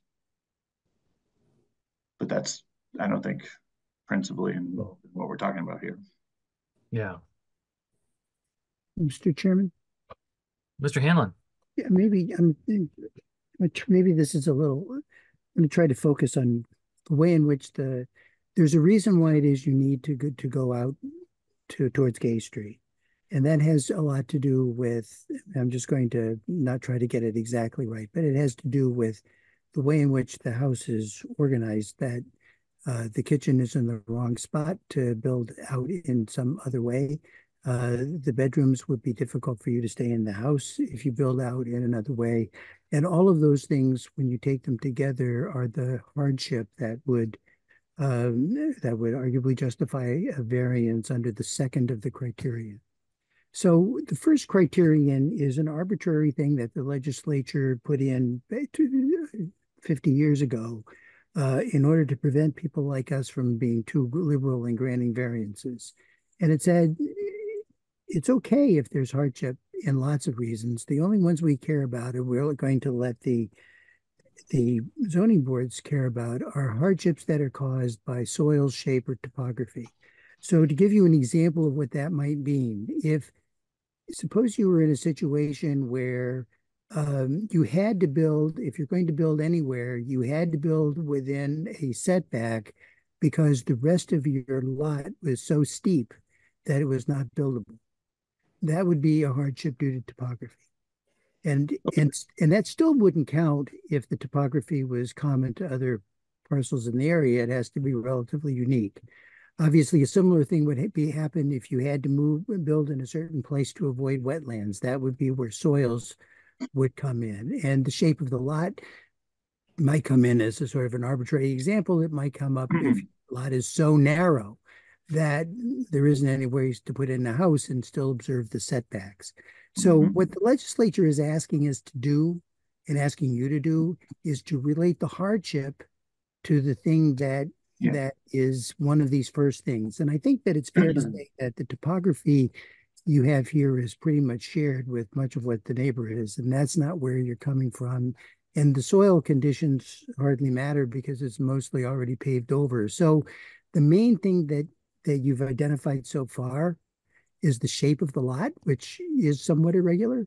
And I guess what I'd like you to do is to articulate why it is the shape of the lot is the reason why it is you have the hardship that makes you want to move into the front yard setback on the Gay Street side.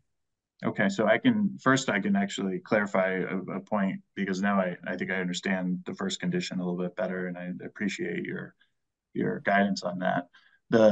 If we cannot build out on, essentially, if you're facing the front of our house on Gay Street to the right, not only because it makes it challenging for us to remain in the home with my daughter's who's in public schools here in Arlington, but it would also, there's a very steep sort of hill and existing trees that are there that would prevent us moving in that direction very far at all without completely inhibiting the ability to move around the house on that side.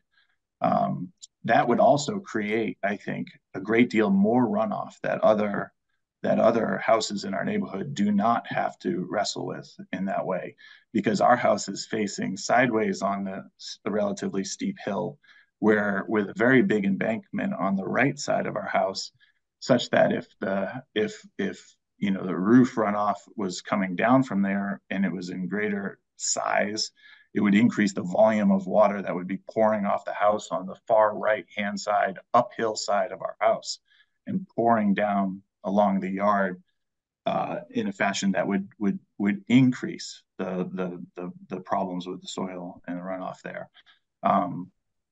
And lastly, I think related to the point that you mentioned about the shape of our lot, we are situated sort of on this corner lot where our house is towards the back side of the lot, where we do not have very big sort of backyard space that is private.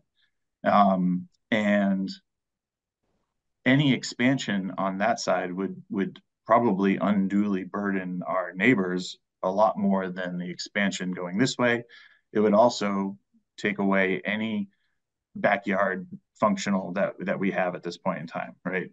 And so this is the sort of the best option, and really the only option that would work for us. Thank you, Mr. Cronin. You're welcome. Mr. Cronin, did you look at all into extending the house upwards?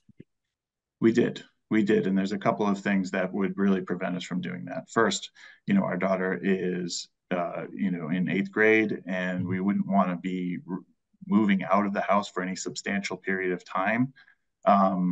And it would be just too big of a hardship to go through that sort of period of time in that way. The second is just that it would be an increase in cost that would be really prohibitive for us. And the third is that we expect to be living in this home for the remainder of our lives. My wife and I, we're invested community members here in Arlington, great relationships with our neighbors, involved in activities. We expect to maintain that community engagement throughout our lives, and we want to stay in a place that allows us to have one floor of ground level living that we can continue on. Okay. What would the area that you're creating or you're proposing to create on the basement level on Gay Street, what would that space be used for? Mostly additional storage. We have very little additional storage. We have a finished basement or partially finished basement. And it's very hard to have any other kinds of sheds around our house, given the way the layout is. And so this would allow us to have space to put bikes and other kinds of things that we currently struggle to sort of balance in our existing home. Because partly my concern, so if the parking space, 8.5 by 18, I'm a little concerned that the way that the parking space is shown on the plan right now, it is exactly 18 feet from the edge of your property to the face of the wall. And so unless you park, so essentially you're going to be parking partly on Gay Street, parking partly on your property, partly off your property. And if you park a second car next to it, that would only be exacerbated because that dimension's getting narrower. So I was curious if you had looked into it all, into extending the parking under the proposed addition at all. I think we're going to keep the width of our current lot, right, but you're reducing the depth of the parking that you have now by 11 feet. Yes. And I don't know that I don't see where that would be a problem. We fit 2 cars in that space on a regular basis. I'm not concerned about the width, I'm concerned about the depth. Yeah. So the cars would not be on, the one car would fit on your property, but the other car would likely be partially parked on your property and partly parked off your property. Well, we fit cars next to each other in that space, and so they would not be partially. Again, I'm not worried about the side by side. I'm worried about the length of the car. Yeah. Because you're moving where the front bumper can go, you're moving that point 11 feet closer to the street. Yep. So the back of the car is no longer on your property. The back of the car would potentially be off your property. And so I'm just trying to wrestle with that in terms of how it would still be within the driveway, but you mean it would be off of it would not be on your property. Okay. Well, it would not in any way create any situation with a dead end street that consists of 6 neighbors, all of whom are in support of this plan. It doesn't inhibit the view in terms of safety issues around kids playing in the streets, and it wouldn't negatively impact anything about the look and feel of the neighborhood. Okay. We can currently park 2 cars next to each other, even if you move it all the way back and not be into the street. So yeah. Are there other questions from the board?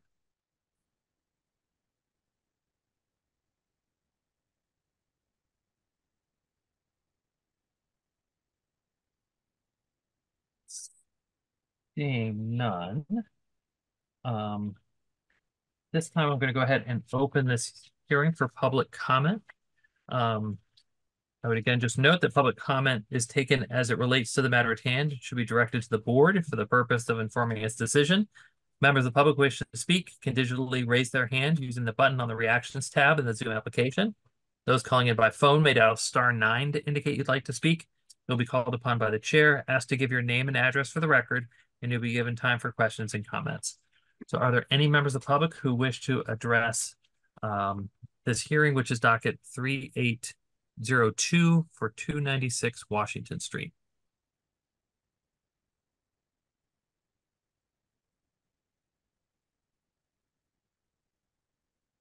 I see a hand raised. So Patrick Harrington, excuse me. Yes, thank you. This is Patrick Harrington. We live at 8 Gay Street, and the Cronins and Farrells are our neighbors. Just wanted to say that we fully support their plan. And Shay made a very good point about the runoff. There is right now a situation where a fair amount of runoff water from the street that is parallel to Gay Street further up the hill really is coming down onto the street. And I think the plan that I've heard about should help to prevent that. Thank you very much. Not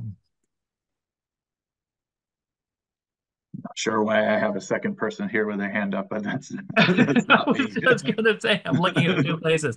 There is another person identified as Shay Cronin. If they could go ahead and identify themselves, and I don't know who that is.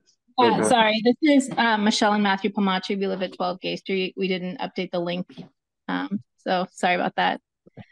We just wanted to say that we're neighbors of Shay and Amy, and we also fully support this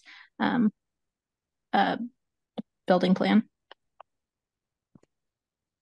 Great. Thank you so much. Appreciate that. Tanya Hughes.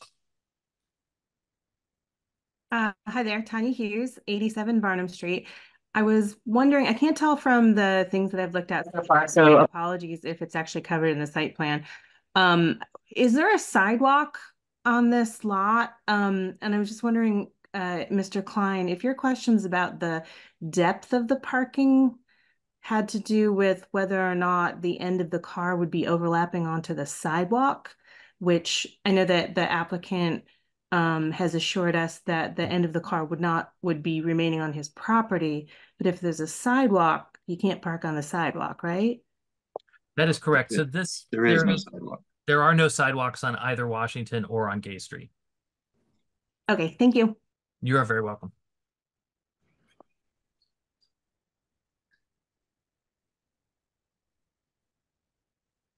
Are there any other members of the public who wish to address this application?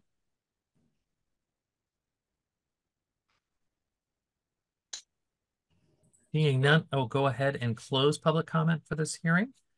And so the board will deliberate and discuss whether to close the hearing or to continue the hearing. So what the board has before it is a project that requires both special permits and a variance. As we identified the special permits that the board has required. One is the large addition, because the addition is in excess of 750 square feet outside the footprint of the existing house. The second is that the relocation of the parking space would require a finding of the board that it is not substantially more detrimental, which is a special permit finding. And the third is that the front porch being 4 feet in depth requires a special permit under 439A. And then in addition, the board is would be required to issue a variance, and the variance would be for a new nonconformity in regards to the front yard setback along Gay Street. And I do not believe there's any other conditions that require a variance.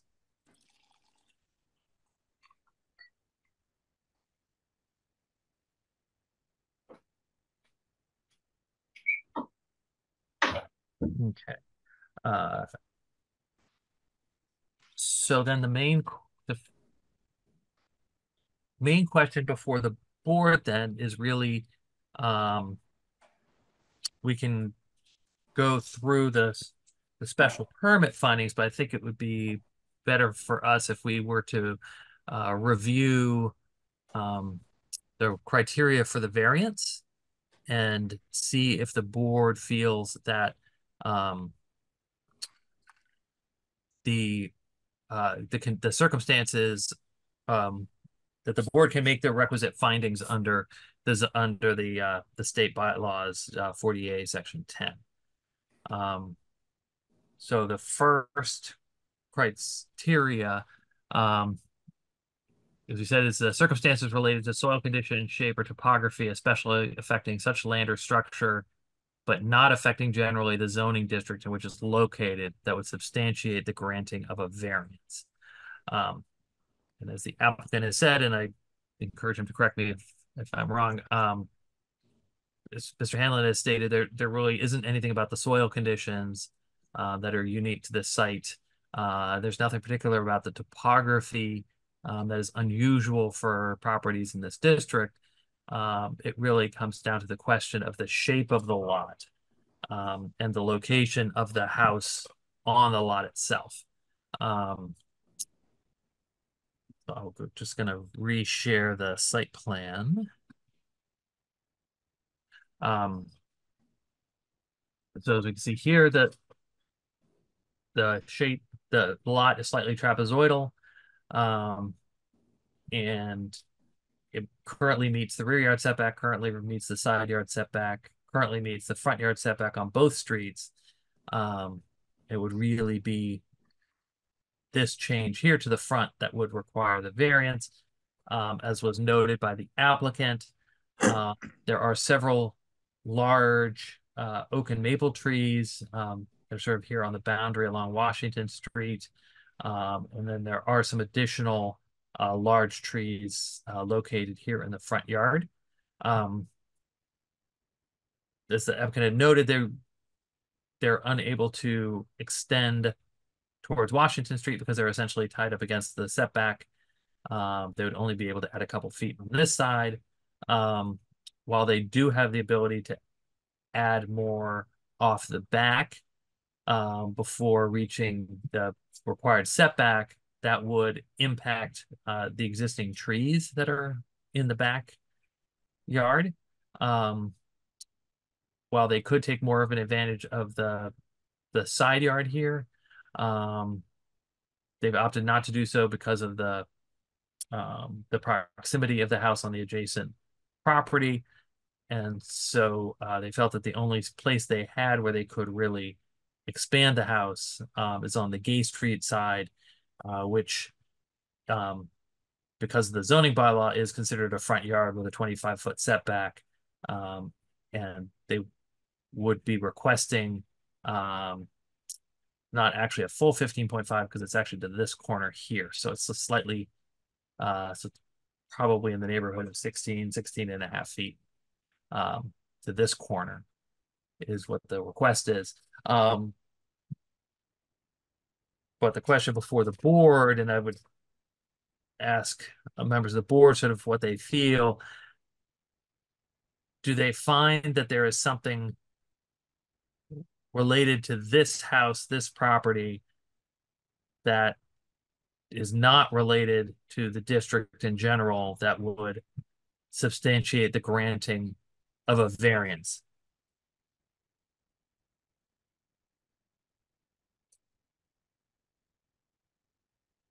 Mr. Chair? Mr. LeBlanc? I have a little bit of trouble with this one. Mostly because if you look at their adjacent neighbor on Washington Street, it's a pretty similar lot shape and dwelling location to this property. So when we have to compare it to other properties in the zoning district. I think there's a comparable one right next to it that makes it difficult to come to a finding on that one. May I speak to that issue, Mr. Mr. Chairman? Cronin? Yep. Yeah, so if you're referring to the house that is up Washington to our right, that house also has a garage structure that is on the side of the house that would effectively make it the width of our house plus the addition. And that house is also on a much leveler plot, and ours is on a much more slanting plot coming down the hill. He's effectively at the top of the hill where it's leveled out, and then there's a steep embankment, and then our house is graded down along Washington Street. And so our lot really is unique compared to our immediate neighbors in that we are facing Washington Street, and the grade is sideways across our house, and it is nowhere sort of particularly level, except for on, just in that small backyard area where we have the wall that we constructed.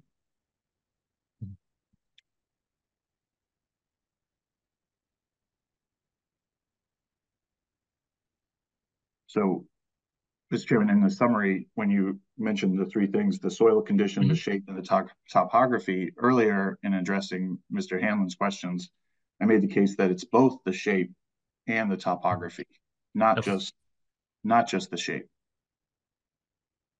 Well, thank you for that correction. I appreciate that. Mr. Chairman? Mr. Hanlon? If I could ask Mr. Cronin, let's imagine that you had the same need to provide additional space, and you squared off this property so it would be square and it was flat, but you still don't want to go up because it's too expensive. You still don't want to go out to what we are thinking of as the side yard, but which you probably usually think of as your backyard, because that takes away your backyard and also makes you too close to the neighboring property. What I wonder is, of the reasons why it is that you really want this design and don't want any alternative, how it would be different if this lot were flat and square.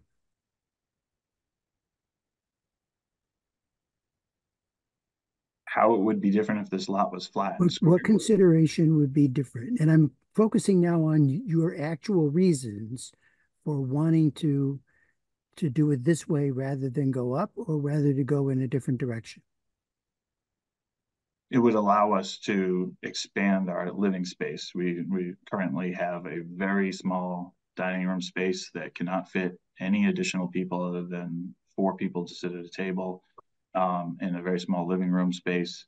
And it's very hard to have sort of any other folks join us in that space. But how would a square lot change that?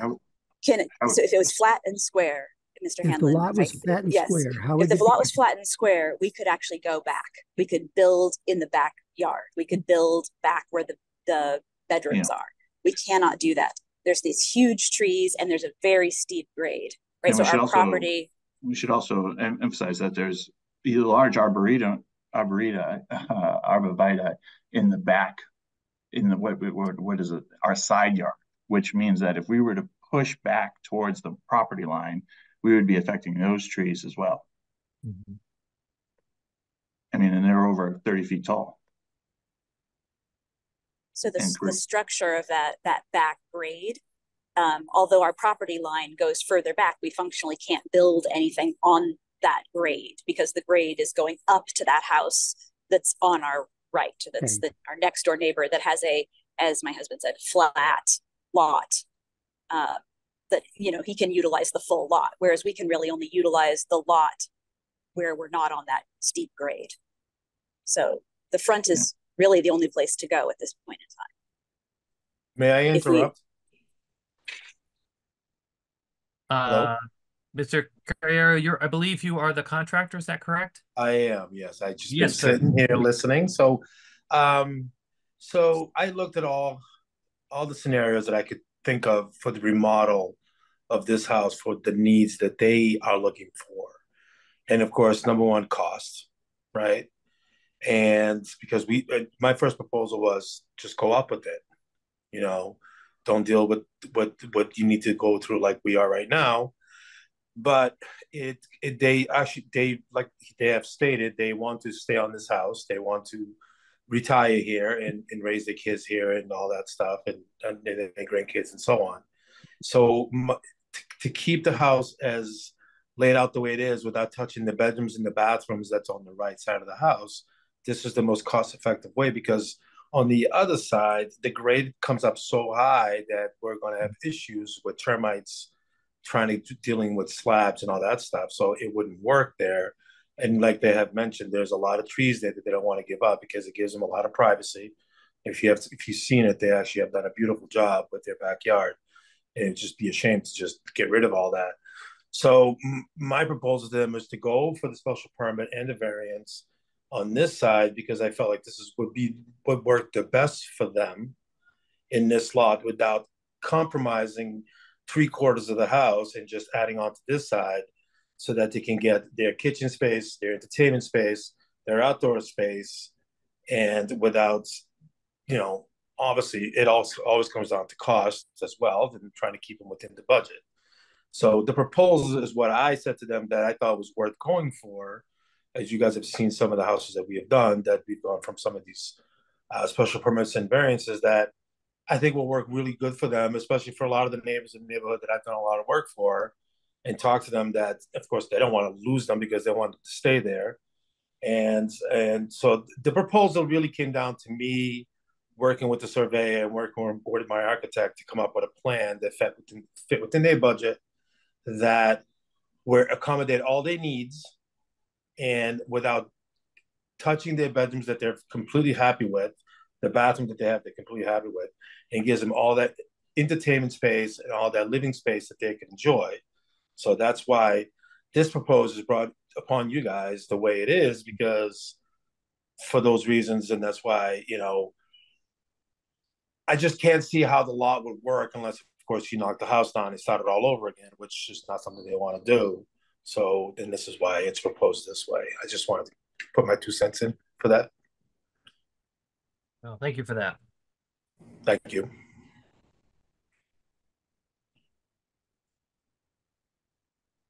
And I'm here if you need to ask me any other questions.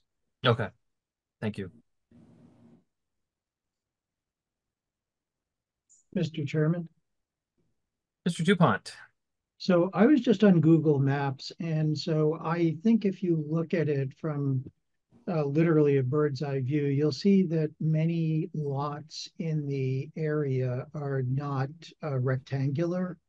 So to me, the lot shape part of the basis for arguing a variance doesn't fit. I just don't think it's that unique. I mean, I think when we think about lot shape, we're thinking about something, as Mr. Hanlon had said, is extremely narrow or perhaps triangular or what have you.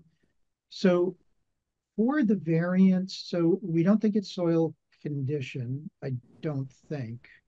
And I think Mr. Cronin has said topography.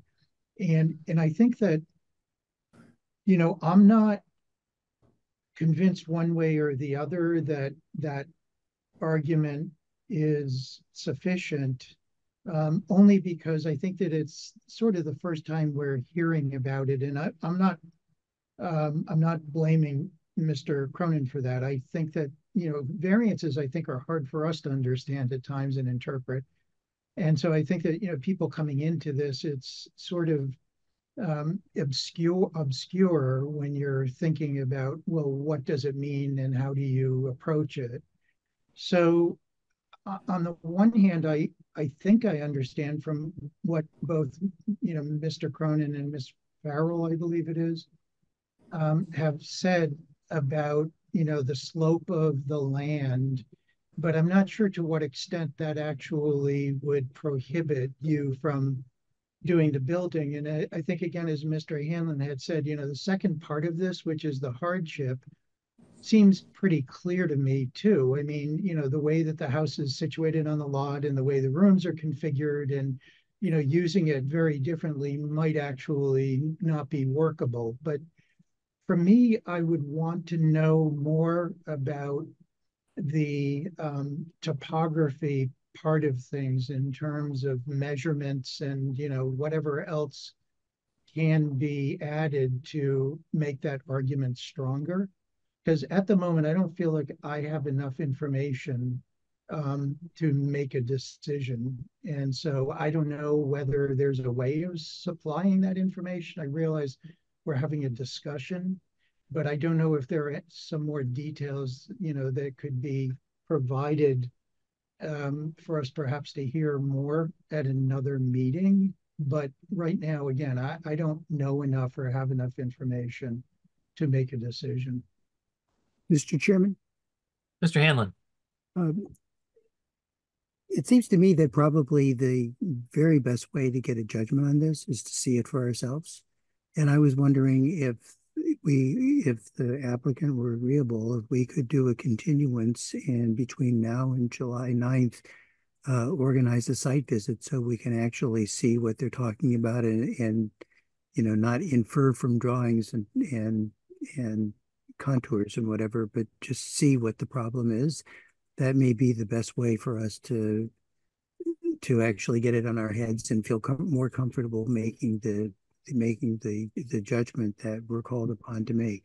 I must say that I feel a little bit like Mr. DuPont. Obviously, the topography, if you just mean the general slope up and down Washington Street, is common to every property on Washington Street. But the particular problem in the backyard that arguably makes it well, what we're now calling the side yard, that makes it difficult to use that alternative is something that I think the best way we could inform ourselves would be if we saw it for ourselves. So I appreciate the suggestion, and I welcome the board to come out and look at it.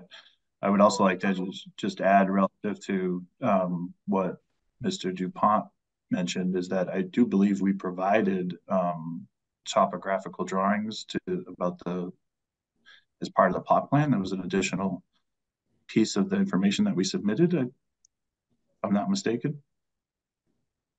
Don't see it in the record. So we could do that if needed, or I mean, I do actually agree that I think it's really helpful if you actually see it, because it's a pretty significant slope up in the back, and we would definitely welcome that opportunity to show members of the committee. All right. So with that, I would ask if you could submit the site plan that includes the contours. Does that also include the trees too? Do you know? We can provide that. I think that would be very helpful if we could have that in our record. And then I will ask. You like a tree plan? Yeah, if you have it. Yeah, because there's so much of what we're discussing has to do with the location of those existing trees. I think it would be important to have that in the record. Do you want us to also provide you with grades from the highest point to the lowest point? So you can see what the runoff is like? Yeah, so Mr. Cronin had mentioned that there was his wife had mentioned that there was a plot plan that had contours on it. And so I think that would be helpful, because the only plot plan we have just has the outlines of the existing and proposed. It doesn't have trees and it doesn't have contours. Yeah, I can do a site plan and just show you all the trees and everything else on it. Okay. So you can see all the grades and how dramatically it changes from one end of the house to the other. Sure. All right. And then very easily done. Okay. And then I would just ask Ms. Ralston tomorrow, we can work on trying to schedule with the applicant for a time when the board can visit. And if the board goes at the same time, we have to advertise it. So we just have to make sure we do that properly for public meetings. Could we just do the 2x2? We could do 2x2 as well. Noah's Ark sort of thing. Absolutely. Chairman, I think it would be, I mean, I just to encourage us maybe to, we've done this before when it's advertised, it's only a couple of days, as I recall. That's when we last It did is 48 hours. And I think it would be helpful for it to have us go out and have Mr. Cronin and Mr. Farrell show us what they mean and just explain it to us and do it under circumstances where we all sort of see the same thing, or at least everybody who can make the meeting. So yeah. I'd encourage us not to do it 2 by 2. We don't really have to. We just have to make sure that we don't discuss it while we're there. But as long as we know how to keep our lips zipped, we ought to be able to see the same thing and see and let Mr. Cronin point out what it is we ought to look at, which we won't necessarily see if we just go by. Or maybe Mr. Carrero will be doing that, but somebody ought to be in a position of just showing what it means. And I think that Mr. Cronin has done a really good job, as has Ms. Farrell, about explaining it. And I will be there with them as well. Perfect. Yeah, okay. And I'll provide you with the plan, with the tree plan and all that, so you can see all that. I can get that done in a couple of days. Appreciate that. Thank you. Mr. Chair, may I make a request? Mr. Cadelli. If the contractor is going to be there for that site meeting, it would be really helpful. It has been helpful in the past if you could just like put a stake where you think the new corner of the addition would be, or just generally, so that we could understand that, especially with these corner lots, that double setback partly has to do with being able to see from a vehicular standpoint across the corner. So it's really helpful for us to know, how close the edge of the building is going to be.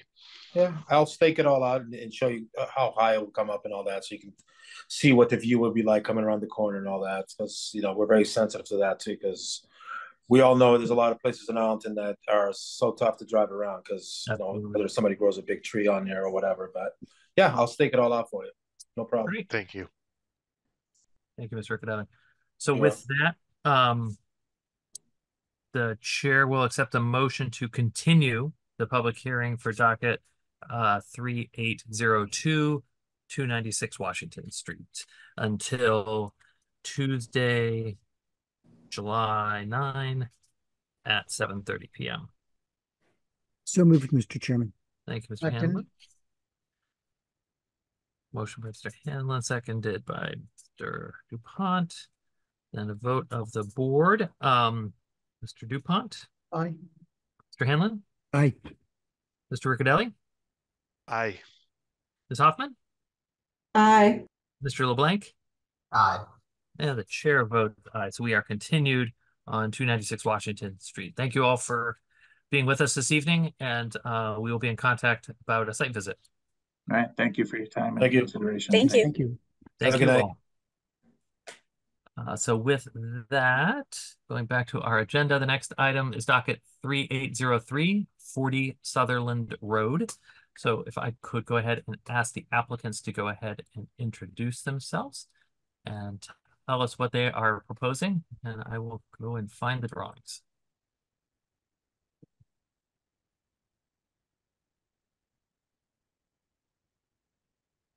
The applicant. I believe he's on mute. Oh, Mr. Papio, your mute is on. Can you hear me now? We can, yes. Sorry about that.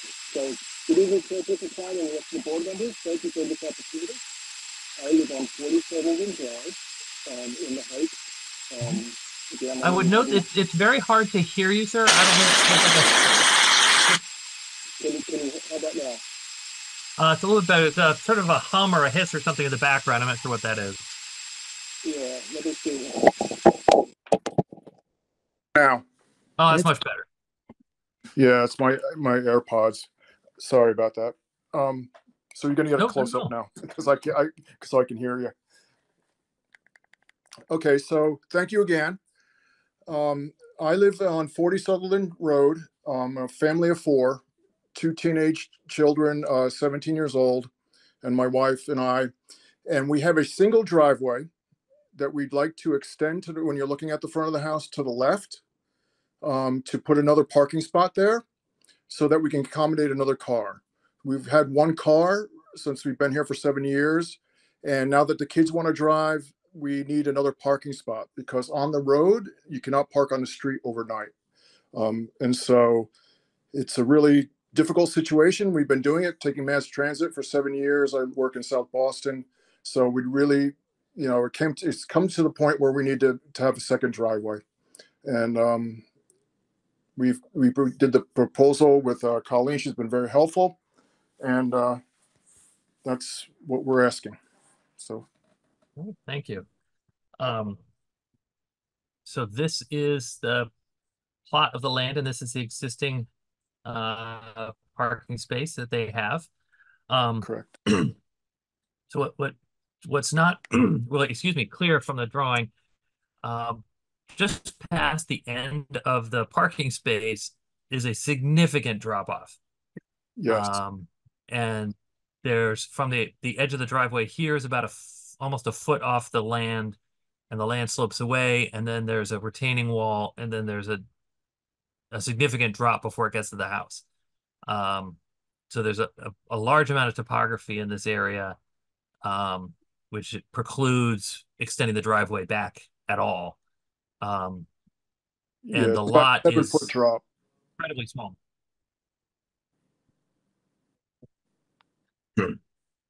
So this is the existing condition, and then this is the proposed condition.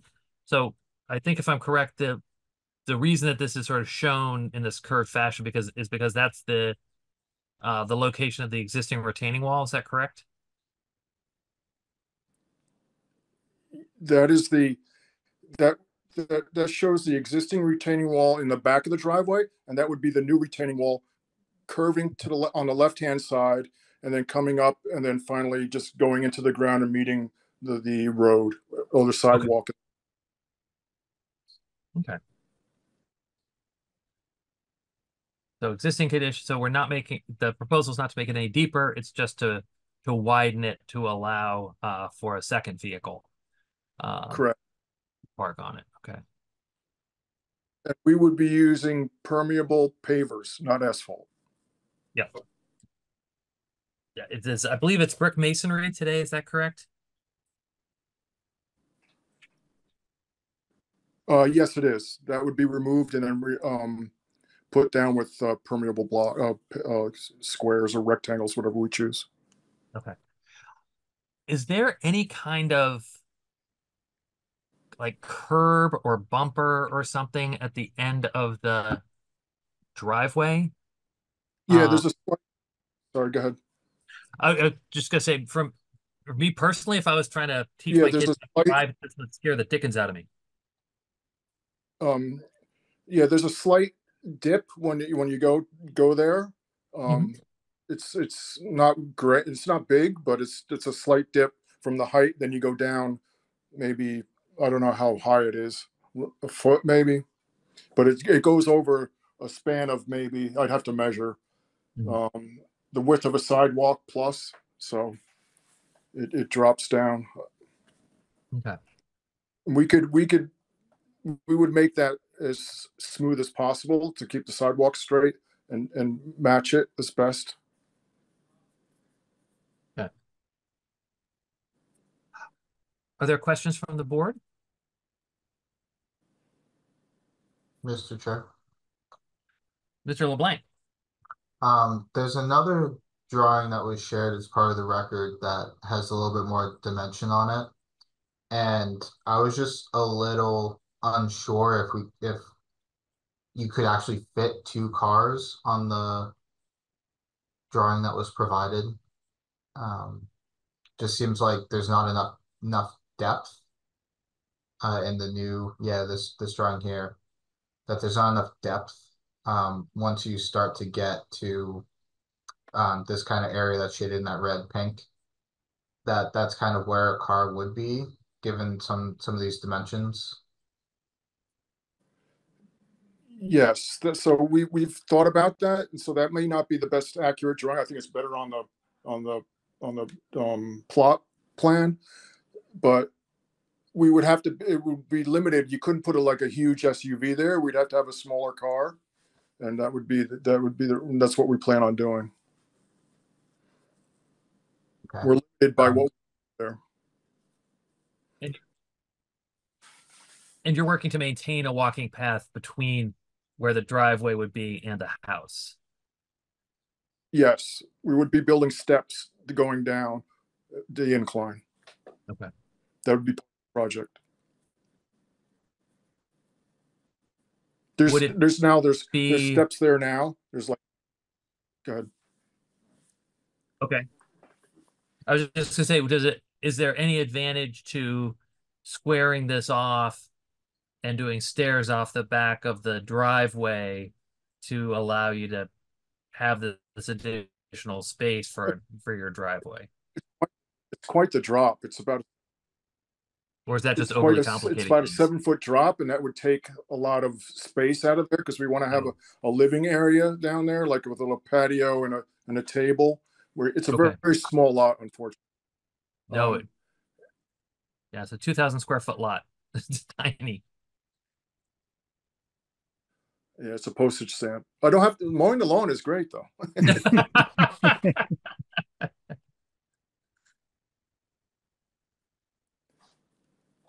But it is a unique situation, and the houses, the 3 houses that are here are all like that, right? So it's very difficult situation. So we'd like to improve it, and we would do it tastefully done. It would be done well, and it would serve the benefit of available 2 cars, and also would be convenient. You know, if we were ever to sell the place, people would have enjoyed that also, right? So it would increase the value.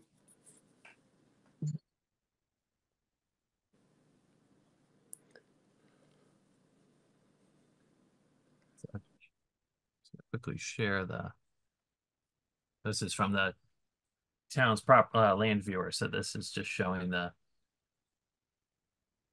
it's these 4 houses here along Sutherland that have these very tiny yard depths.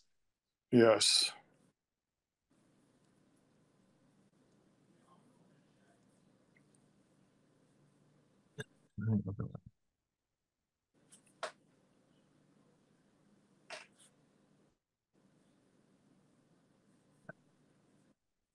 That topography viewer doesn't really help, but I'll go ahead and stop the share. Are there any other questions or comments from the members of the board? Mr. Chair, just one question. Yeah, sure. Mr. Riccadelli. So I just want to understand. So I think the new width proposed is 18 feet. It looks like the original width is about 11.6 from the first plot plan. So the intent is to extend that curb cut, whatever, 6.5 feet, that additional 6.5 feet. It looked like from looking at the pictures that the curb cut right now is shared with the neighbor as well. You guys have kind of side by side driveways. Okay. So now it will be sort of like a 3 wide curb cut off of that, off of Sutherland Street, right? Correct. Okay. Thank you, Mr. Chair. Oh, you're welcome. I can share that as well.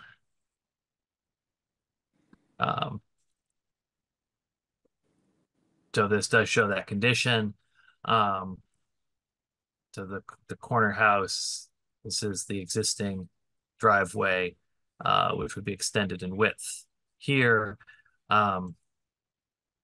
this front yard tree, it's not a street tree, so it is not a town tree, it's a private tree. Yes. Is there any possibility that tree could be relocated? Is it fairly Yes, recent? we're working on that. We're that's part of the quotes we're getting, is to move it in the back, or people are very interested in it because it's a cherry tree, and my wife takes good. Okay. It's we'll see if we keep it or not. We're trying to. We'll see.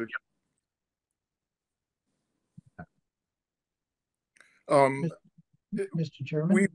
I mean, we'd like to maybe push it a little bit further over to give us a little more width, maybe, if we could, like maybe angle it a little bit, but I don't know if if that is aesthetically pleasing for my wife or not, to tell you the truth. Yeah, you're limited to 20 feet. So okay, whatever that comes out to. So we have 18, right? So you have 11.6, you're requesting 18. So we could go out to 20 is what you're saying? So the bylaw it can be no wider than 20. Okay. That I didn't know. Thank you. But then the distance between the driveway and the house is my concern. Correct. Yeah, because that's already at 18 feet, that's already quite tight. And basically you'd be creating more sort of the wedge that's not deep enough to actually park in. You're probably better off keeping the 18 Doesn't really westing. much.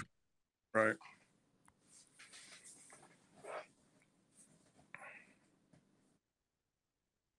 Mr. Chairman? Mr. DuPont. So I actually had gotten the Google image before, which is similar to what you're showing. And I just wanted to understand the distance from the edge of what the pavers are that exist today to the house. Because I know they're going from 11.6 to the 18. And I assume that means that there's going to be, there's going to have to be some sort of retaining structure built to hold that, to keep it level. And is the end of the driveway in toward the house, once you extend that over to the 18 feet, how close to the house does that actually come? Because I can't tell from the drawing. It's 3 feet. 3 feet. And so, okay.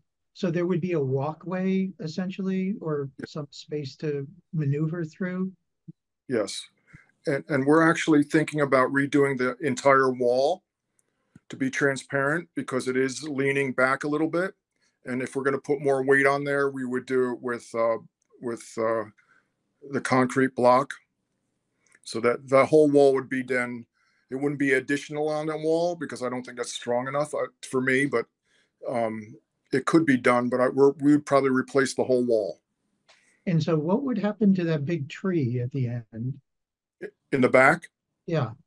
That's already gone because that was interfering with our, basically it was sick, and that's not the car we have anymore. We have a different car now, and branches were falling on the car and denting it. And that has been removed. Yeah. Yeah. These images are 9 months old. That was removed in March by Northeastern Tree. All right, thank you. It's unfortunate, but we had to do it because it gave us great shade. It was a necessary thing, unfortunately. Stop every time we had a storm because a branch already did before we bought the house, snapped off and hit the house. We could see where they did it, and so I was just much. So with that, are there any other questions from the board before I open for public comment? Maybe not. I'm going to go ahead and open this hearing for public comment, or remind our attendees that questions or comments are taken as they relate to the matter at hand. It should be directed to the board for the purpose of informing its decision. Members of the public who wish to speak can digitally raise their hand using the button on the reactions tab in the Zoom application. If you're calling it by phone, you may dial *9. You'll be called upon by the chair, asked to give your name and address for the record, and given time for questions and comments. So with that, the first hand up is John Hayes.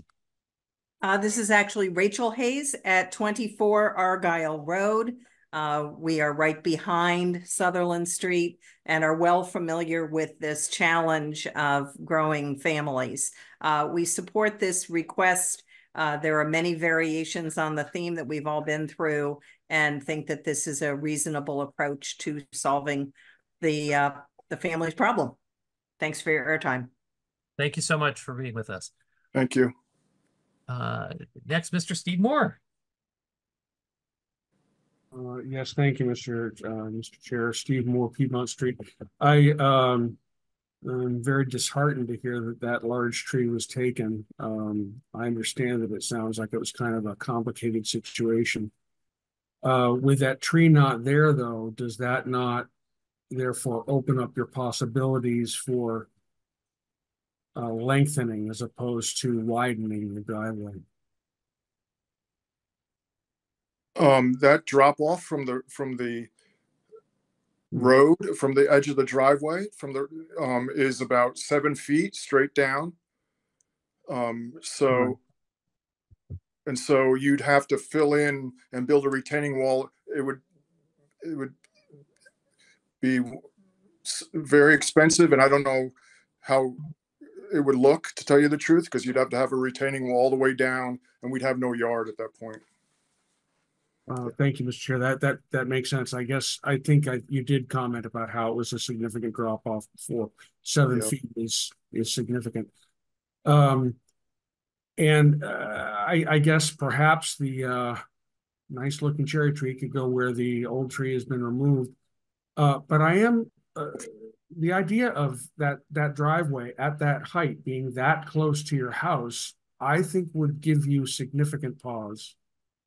Just because unless you put some sort of ability to retain a car there and not have it drive right into your house by mistake, it's elevated and you're halfway up the height of your dining room or living room or whatever's behind that big window there.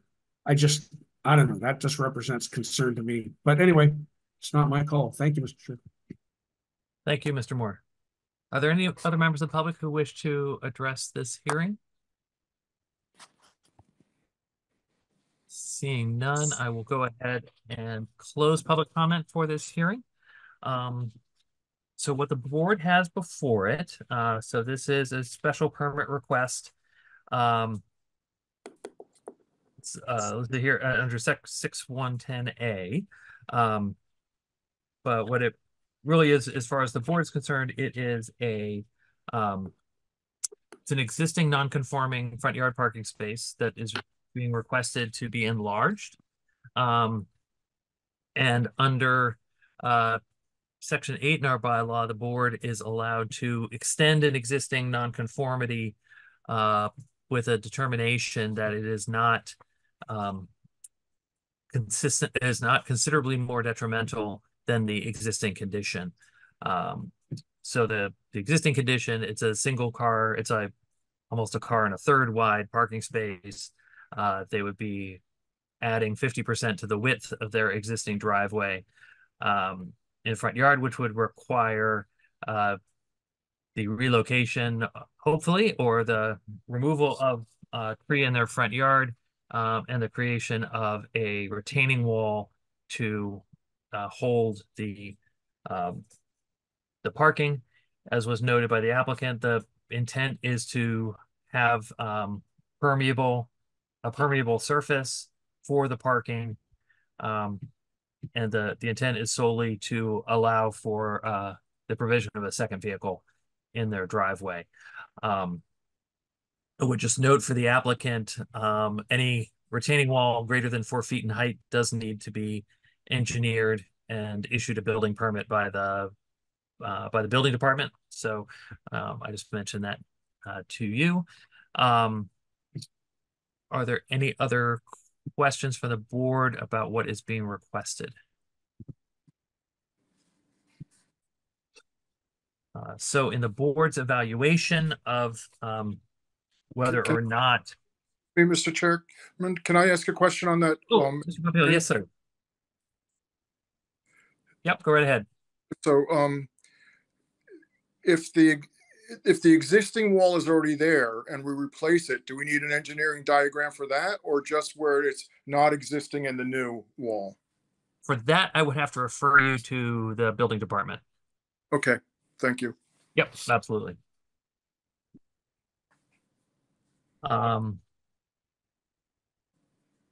So in order to make the determination, that the extension or alteration should not be substantially more detrimental than the existing non-conforming structure. The board typically reviews the required findings for a special permit. So those would be that the adverse effects of the proposed use will not outweigh its beneficial impacts. The beneficial impact is that it will allow the applicant to accommodate their expanding family and to have an additional provision of transportation for the family. And they're proposing to do it in a way that doesn't significantly impact their neighbors or their neighbors' enjoyment of their properties. The requested use is allowed by special permit in the district. This isn't a non-conforming use, a non-conforming structure, and as such, it is allowed to be extended with a determination that it is not substantially more detrimental. The requested use is essential or desirable to public convenience or welfare. It is desirable to allow the inhabitants of the town to use their property in a way that meets the needs of their families. I think we're all well aware that once there are children of driving age in the family, multiple cars are sometimes a necessity, and this will accommodate that for this homeowner. Will not create undue traffic congestion or impair pedestrian safety. This will not impact any current sight lines to the sidewalk or to the street. It will create a wide curb cut because it is joining with the curb cut on the adjacent property. But each individual curb cut does not create an undue safety hazard. Will not overload any public system. As was noted by the applicant, they're planning to do pervious paving, so runoff will not be an issue onto Sutherland Road. And the special the special regulation for the requested use is fulfilled. That is the under Section 8, it is a requirement for finding us not substantially more detrimental. Requested use will not impair the character or integrity of the district. There are many houses in this area that have parking close to the street, especially on this section of Sutherland Road, where the depth of the properties is limited, to 45 feet. The request will not be detrimental to public health or welfare. Having the additional parking space should not have any particular impact on public health or welfare, and the requested use will not cause an excess of use detrimental to the neighborhood. Again, this is a single family use with accessory parking, and that is the intended use of the district. Are there any questions from the board in relation to the findings that I have just put forward? Seeing none,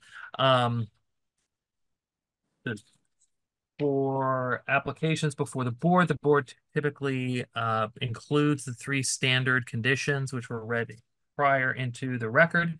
Are there any additional special permit conditions that the board would recommend for this application? Mr. Chairman? Mr. Hanlon? I suggest that we include a condition about just incorporating the intent that Mr. Popeil has expressed about the permeable paving. We're relying on it, and it would be useful to include that as a condition rather than just a representation at the hearing. Okay.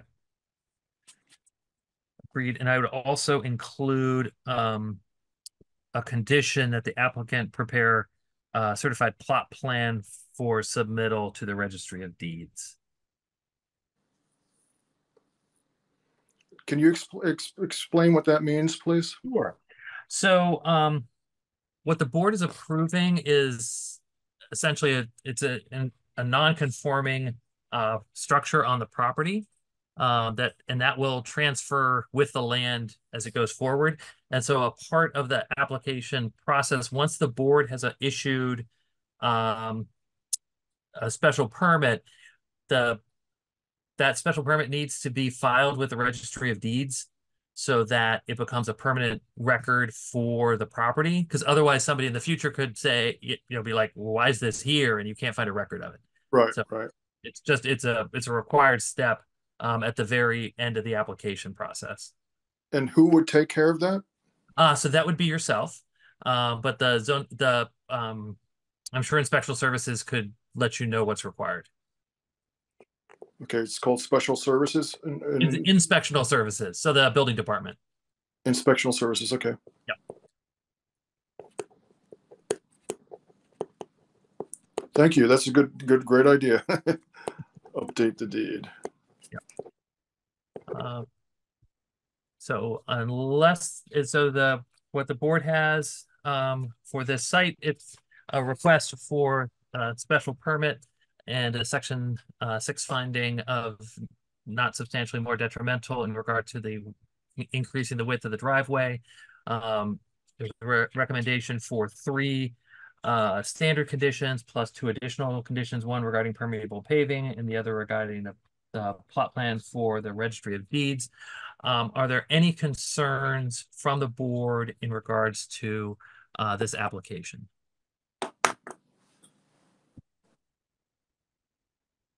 Seeing none, the chair will take a motion to close the public hearing for docket 3803 40 Sutherland Road. Mr. Chairman, so moved. But before we go to a second, I just want to make it clear that I'll end up expect to prepare the decision here, and as was true of the earlier case, it is my intention to prepare a decision approving this application with the conditions that the chairman has read into the record. Second. Thank you, Mr. DuPont. So roll call vote of the board to close the public hearing for docket 3803, number 40 Sutherland Road. Mr. DuPont? Aye. Mr. Hanlon? Aye. Mr. Riccadelli? Aye. Ms. Hoffman? Aye. Mr. LeBlanc? Aye. And the chair votes aye. We are closed on 40 Sutherland Road. Thank you very much. All right. Thank you, everyone. Appreciate it. Thank you. You too. Then going back to our agenda, this brings us up to item number 6 on our docket 3804 322 Mystic Street. If I could go ahead and ask the applicant to introduce themselves and tell us what they would like to do, and I will go ahead and bring up the site plan.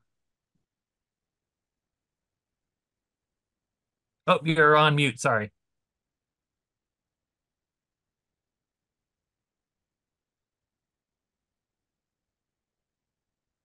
Hello, everyone. Good evening. Good evening. My name is Ravindra, and I recently purchased this property through HUD, and we are renovating the house. Everything else is fine. It's just a driveway.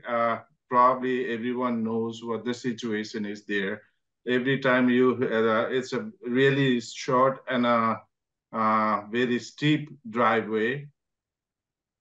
And Mystic Street is really like a very high volume traffic, and there's no parking on the street. So every time you try to pull into the driveway, it's a life or death situation there, because as soon as you turn in, then you have to, because the driveway is so short, that you really have to very abruptly stop. And also, every time you try to back up to get out, you have to really see what's coming, because they are traveling in a very high speed. So basically, it's like a safety hazard issue. And there is not much we can do because it's a lot of ledge there, and also the driveway is very steep. So we are requesting that on the side of the house, that driveway to continue, so that at least we have some kind of a leeway there. Basically to park the car, or even just to a turnaround or do something. anything wider than what we have there is going to give us a good, like a visual of the street also. And yeah, that's what we are looking for. Okay.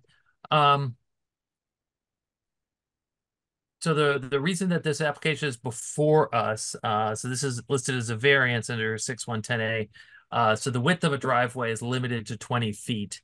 And obviously the width here would be significantly wider than 20 feet. So that's the reason that this application is before the board. So I had, so you had noted in your application that you were concerned about the safety of coming in and out on Mystic Street. I did contact the police department and asked for records of any accidents on this stretch of Mystic Street. They had responded that there were two accidents reported on Mystic Street over the course of the last 3 years that involved driver falling asleep and hitting a telephone pole, and there was a third where driver struck a telephone pole after avoiding an animal.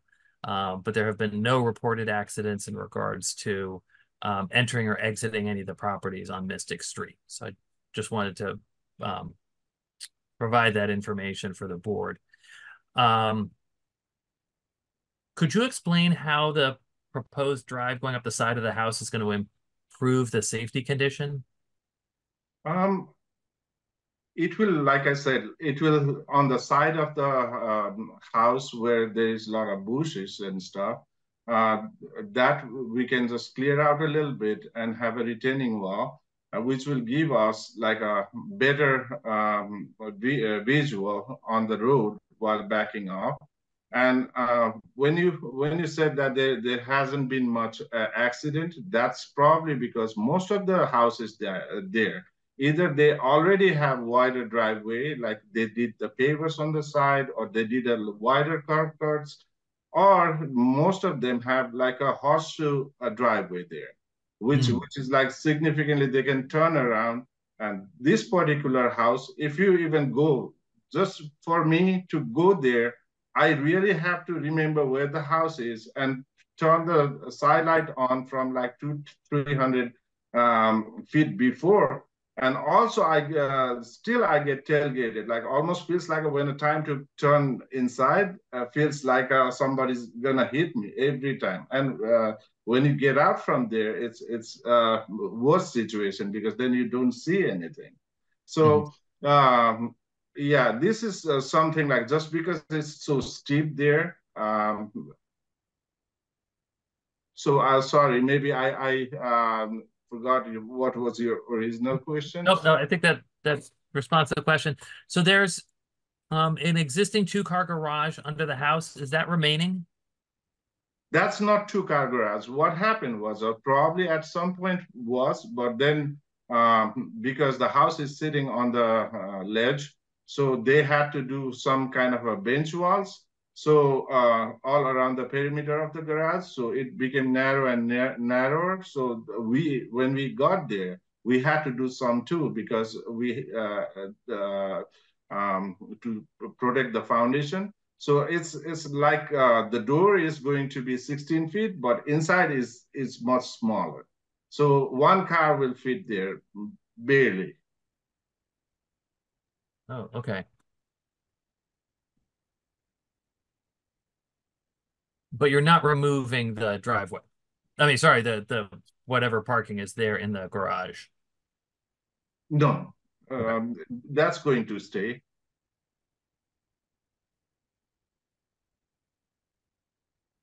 But when I visited the site, I noted you had sort of cleared off on the side to put the construction dumpster in. Was that beforehand? Was that area landscaped to the side of the driveway? It was in a really, really rough situation there. There was no grass. There was one tree. There's very small, like I think it was a Japanese maple tree, but it was not really in a good condition. No one had taken care of the property, basically. Okay. So when we got there to do the construction work, like,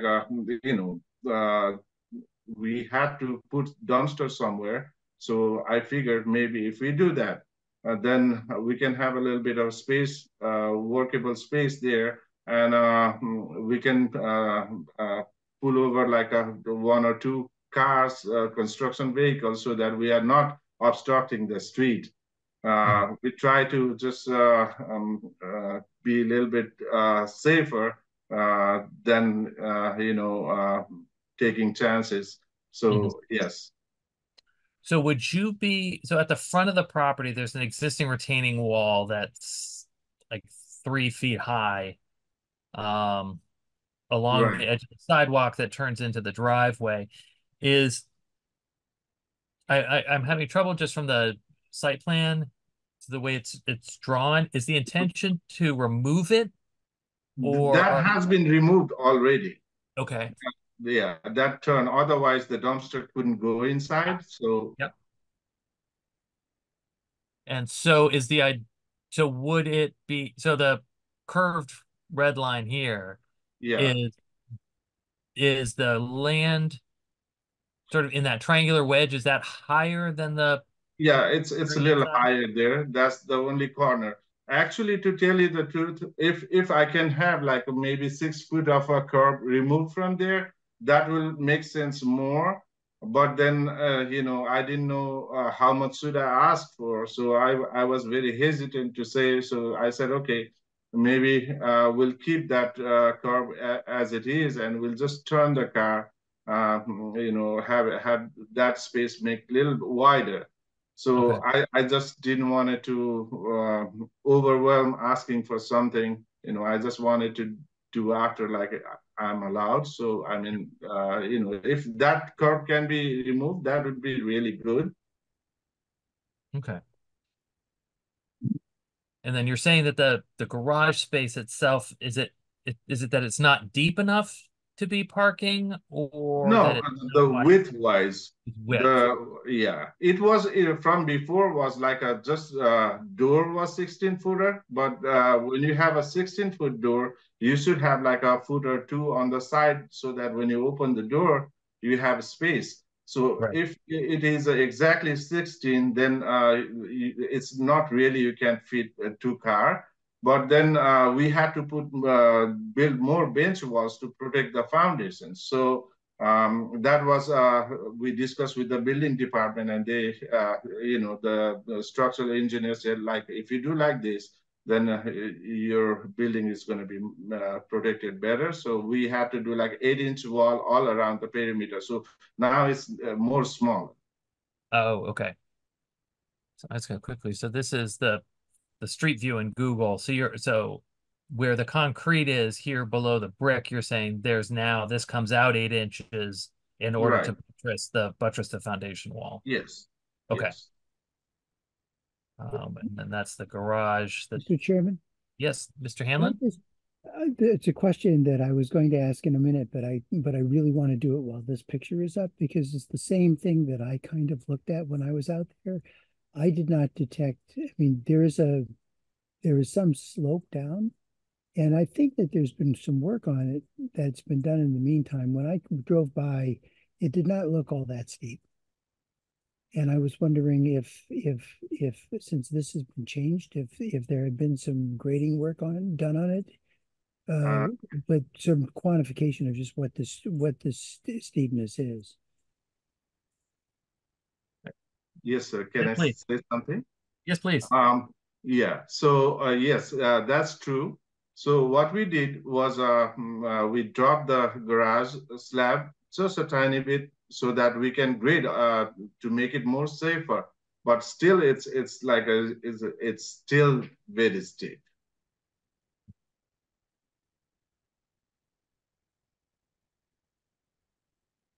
Hello. Yep. Nope.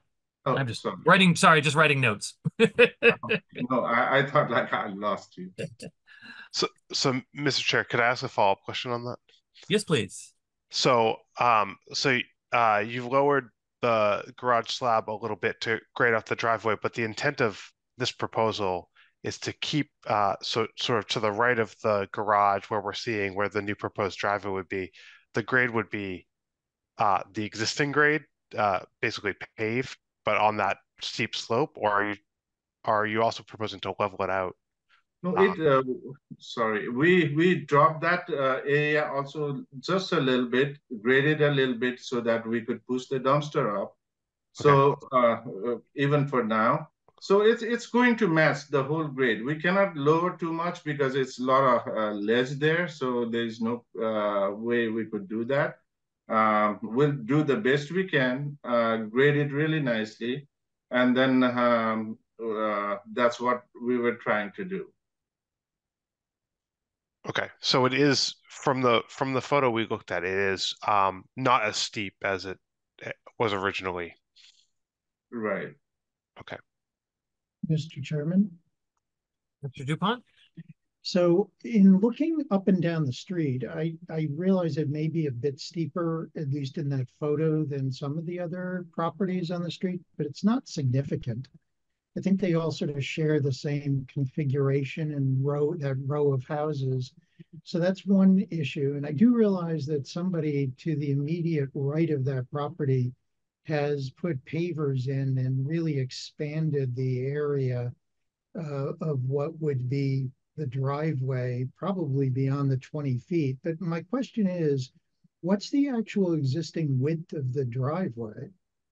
Because I can't tell from the plan what it is. I know what they're looking to expand to, but I'm wondering if just going to the 20 feet gives enough room to make, a 3-point turn if you need to do so. And if you've pulled in front ways and you need to back out and you have a little bit more room as opposed to looking for a variance, because we've discussed this tonight and looking at the conditions for a variance that have to do with lot shape, topography, or soil condition that are different than other houses in the district. I just don't see the difference unless there's something I'm missing.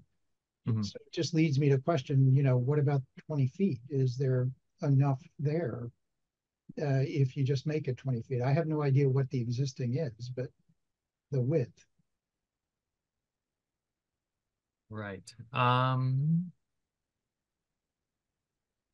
See if I can figure this out here.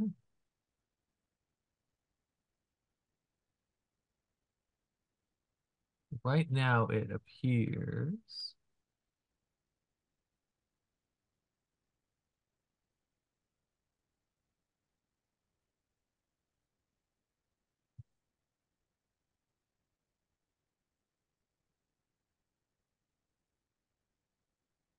looks now to but probably 17 feet maybe. Just scaling the drawing that's here.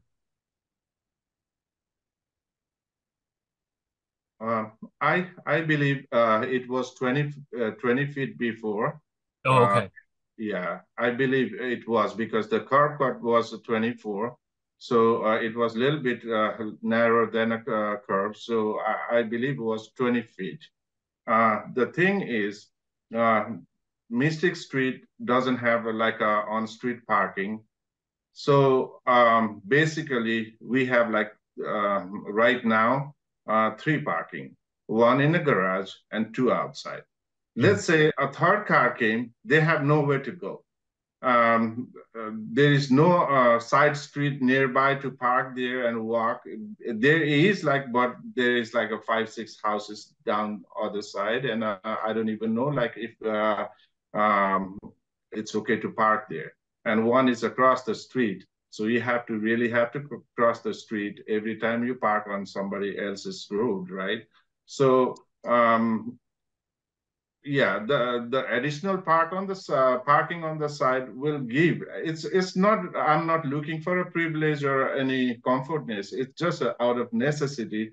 There is like if there is like a 2 or 3 people came to visit, then they have nowhere to park. So just trying to be a little bit, what's the word? In a safe situation than like every time have to put on a hazard light and a park over there or something like that. Yeah.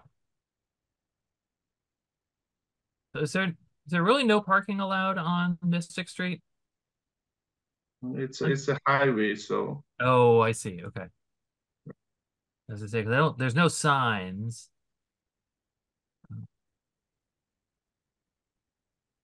Probably you shouldn't even park there for a couple of minutes because it's really dangerous getting out of the car when cars are coming from behind. That's what I had to do. So you know. Okay. I think you can park on Beverly Street across the street. Right. Are there other questions or comments from the board?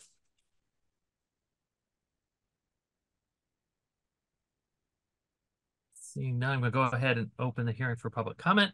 As I said before, the board takes public comment as it relates to the matter at hand and should be directed to the board for the purpose of helping inform our decision. You can digitally raise your hand using the raise hand feature in Zoom. If you're calling in, you may dial *9 to be called upon by the chair and asked for your questions and comments. With that, we have a raised hand from Mr. Moore. Yes, Mr. Chair, Steve Moore, Piedmont Street. I know that you all missed my comments when I was not able to join you earlier, so I figured I would just jump in now. There you go. We missed you on Washington Street. Yeah. It looked like there were a lot of interesting earlier cases. I guess I would ask, is the applicant planning, and I think this gets to where Mr. Riccadelli was going, is the driveway being proposed next to the house going to be built into the slope or at the slope? Because they will have two very different looks depending on what the choice is. I guess there's a dumpster there now, but what is the intent of the applicant? If you could go ahead and explain. That question for me? Yep, that's a question for you. Oh, okay. Explain a little bit about the topography. Yeah, sure. So we will be just matching the driveway slope and that side hill to the same slope. We'll just follow the contour, and I'm thinking to either like use a paver or asphalt to pave it. Okay, Mr. Chair, what that says to me, though I think I understand what was said, is that they'll have to be removing a great deal of fill that's there right now to match the driveway against what is now held back by a retaining wall, or maybe has been dug out for a dumpster. I'm not quite sure which. So it sounds like it's built into the slope. My first question would be, does that undermine the wall that it's being built next to, number one? Number two, how close are those very large trees that are on the neighbor's property immediately to the right to this construction? That's my question. Yeah. Rubindra? Sorry, is that to me? Yes, sir. Oh, sorry. This is my first time. So, yeah, no. Yeah, so there is small bushes which is on the neighbor's property, and there is no major tree. There is one tree right near the street, but that is also maybe 6-7 feet, like on their property, which is not ours. So when you say like a significant amount of soil that need to be removed, we just followed the contour.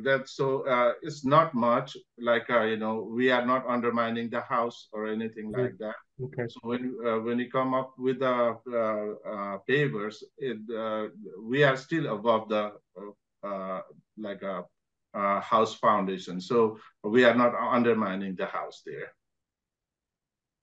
Okay, Mr. Chair, that I see. That does make sense. Thanks for putting that picture back up.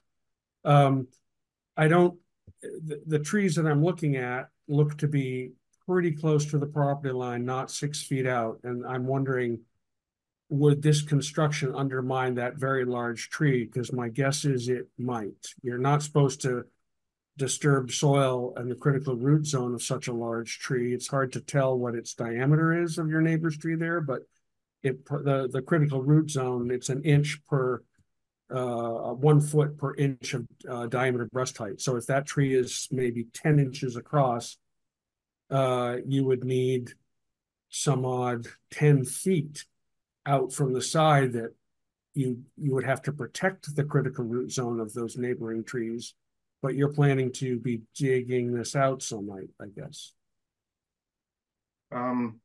When we remove some of the soil, we never maybe either the tree roots are deep or there is none towards this side, because we haven't encountered any obstruction or anything like that.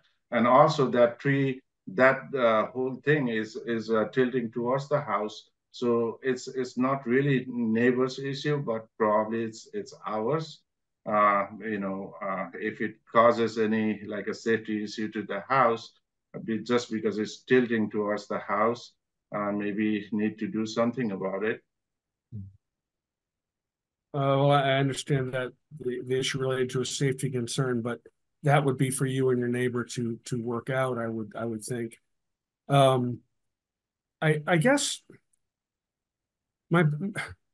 I assume this house was recently purchased, and it was purchased with all of these conditions already existing and purchased as was.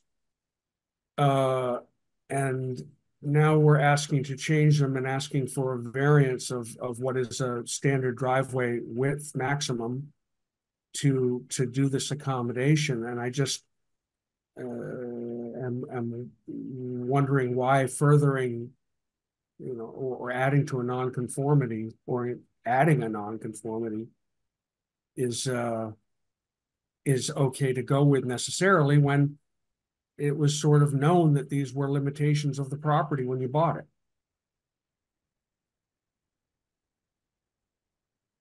When we bought the house, we knew that it was in a really rough situation. But then it was in a really nice neighborhood, really nice family neighborhood and all that. So there had to be a little bit of something like to make it more safer had to be done. If you look at the current picture, that even though that driveway was 20 foot wide, if you pull one car, then you wouldn't be able to fit another, because both sides were the walls. So all you had was one parking inside and one parking outside. So when you have a couple of friends or families came over, you really didn't have anything. It was like no parking at all. So every time you pull on the side of the street, it's creating like a dangerous situation to other people, to yourself. And if you pull over there for a couple of minutes, you will find out it's not really a good situation there. So yes, I knew something had to be done. That's why we had to go through variance. And I'm requesting, this is what we are planning to do. This is what we are doing. And it will just make things better for everyone. Okay, Mr. Chair, I understand. I'm never a fan of putting trees in danger for convenience and also adding less permeable, though I guess it's still permeable pavers. It's certainly less than open dirt. Thank you, Mr. Chair. Thank you, Mr. Moore. Are there any other members of the public who wish to address this hearing? Seeing none, I will go ahead and close public comment for this hearing. So what the board has before it, this is an application for a variance, because the driveway is, as it is today, is compliant at a 20 foot or less than 20 feet in width, leading to parking under the house. And the request is to widen that to approximately 34 feet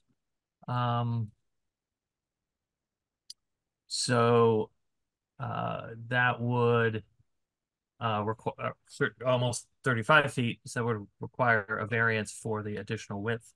So as we had noted on an earlier hearing, variances are controlled by Chapter 40A, Section 10 of the Mass General Laws, and it requires that the Zoning Board of Appeals must find that all four criteria are met in order to be authorized to grant a variance.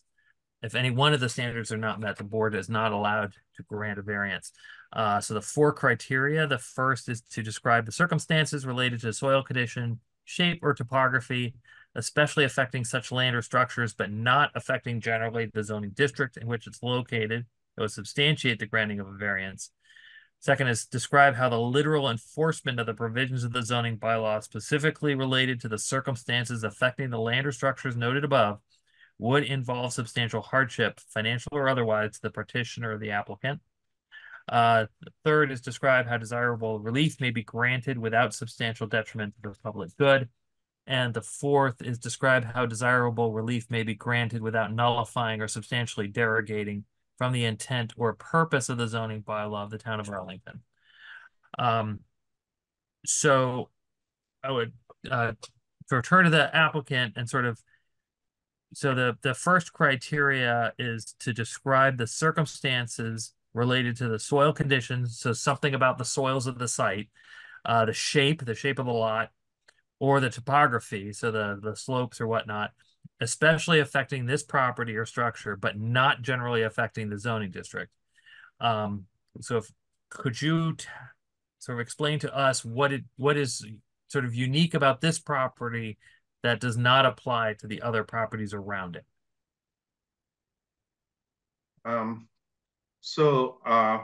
What I can tell you is the neighboring houses don't have this kind of contour. They do, but it's much lesser than our house is the driveway, and the house is more on a steeper hill than any others on this area.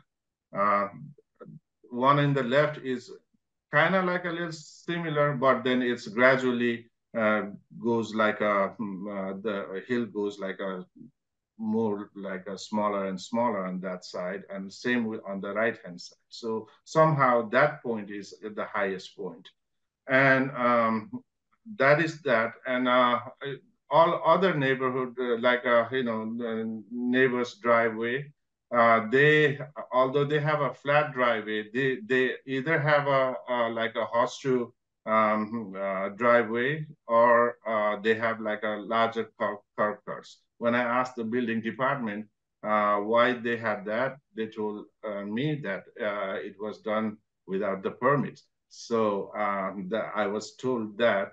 But I want to go through proper process and a proper thing to do, right thing to do. That's why I'm here today.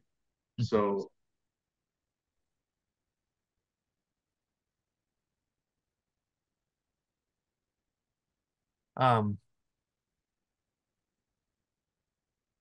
Yeah, so sort of as the board, so what their sense is, I mean, certainly there's no specific soil condition here. There's no, the applicant has noted that there is ledge under the house, which has impacted the size of the garage under the house. But there is still the provision of a single parking space, which is what's required under the bylaw. That there's the shape of the lot is essentially rectangular, and similar to other houses on this side of up and down Mystic. But there has been the statement that this site is has additional topography in relation to the houses on the other side, which is creating the hardship that he's trying to resolve by widening the driveway. And I appreciate his comment about the houses on adjacent lots. the illegal parking spaces, the unpermitted parking spaces. I do greatly appreciate him coming before the board to do this properly. But I would ask the board what their sense is about whether we can make a finding in relation to the first criteria, that there is something, there's a circumstance that is specific to this site, but not to the district in general. Mr. Chairman. Mr. Hanlon. I mean, I think it's all a matter of degree, and that to some extent that the changes that have been made in the project since some of the pictures were taken have addressed some of the problem. I'm inclined to agree with Mr. DuPont that at most it's a matter of degree. It doesn't seem to me to be very different from all of the other places that essentially share the same retaining wall.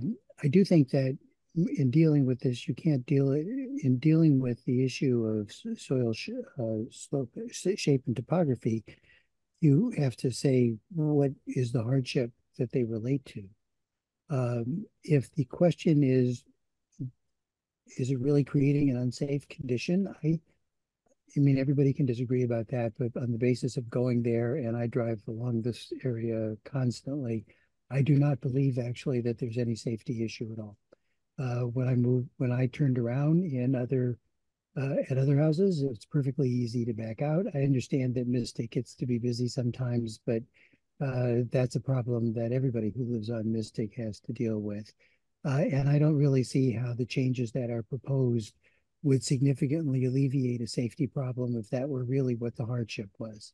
I think the hardship here is really simpler than that. I think it's that you just can't get as many parking spaces onto the property as the applicant would like to have. He was quite forthright in saying that, if he has guests, he has a party, there's no place for the people to park because there's not the room to park on site.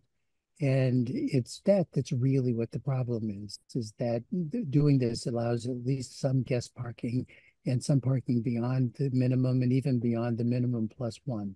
So in this respect, it's quite different from the first case that we heard, where the problem was that you could get too many cars on the site. This time, it's really too small. I just don't know that. It seems to me that is potentially shareable. I mean, that's really a product of there not being much space. I don't think that's primarily a product of the topography. And I'm not sure, once you've got a couple of parking spaces on there, I'm not sure that it's a hardship that you can't get one or two more.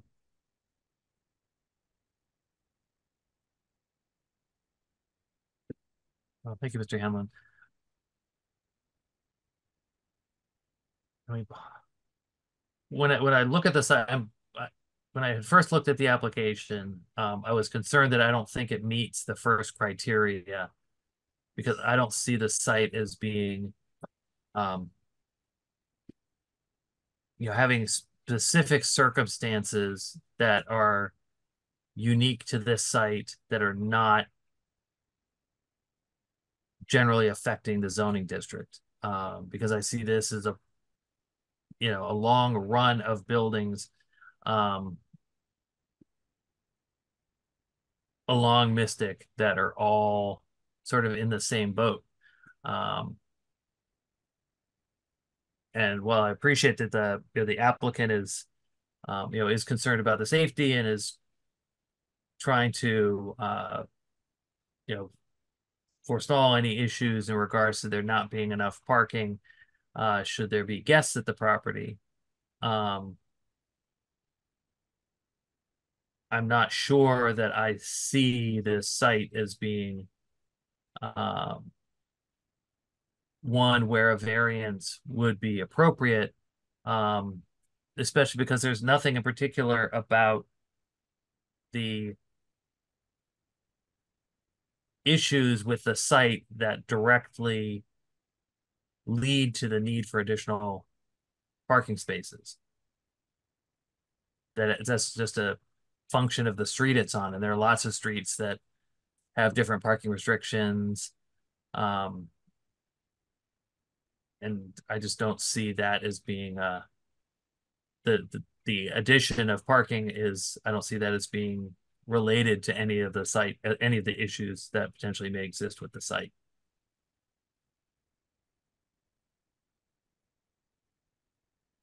But I would welcome being dissuaded.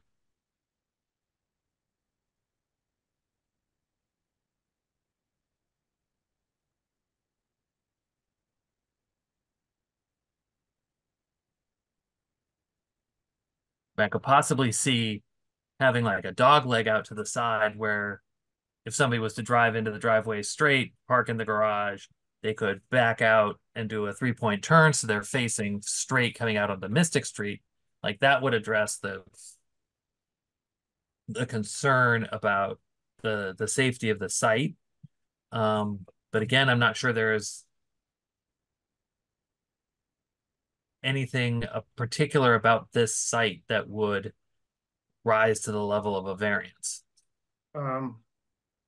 When I say about like it's not like similar to other properties, it's because this one has a very short driveway, and just because it's a steep slope. Other houses in the nearby, they also maybe a little bit, either they have longer driveway or maybe they have flat land. So just being on the slope, even in the winter time, even forget about the parking, right? When you walk there, probably you're gonna just slip and fall too. It's that kind of situation. So if you try to pull over the car like really abruptly, if you have nowhere to go, what I was thinking was like, if you could go to the right, just park your car, leave the front driveway for the car to go in the garage. So every time when you're trying to take one car out from the garage, just because the one car has to be inside the garage.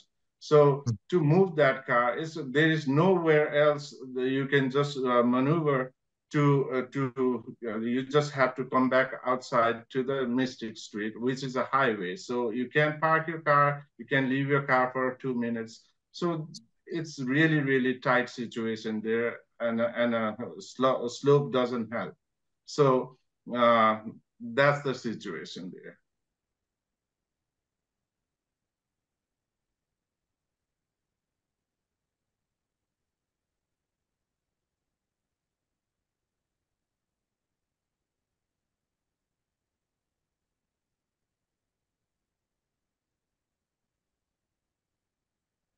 Other opinions from the board?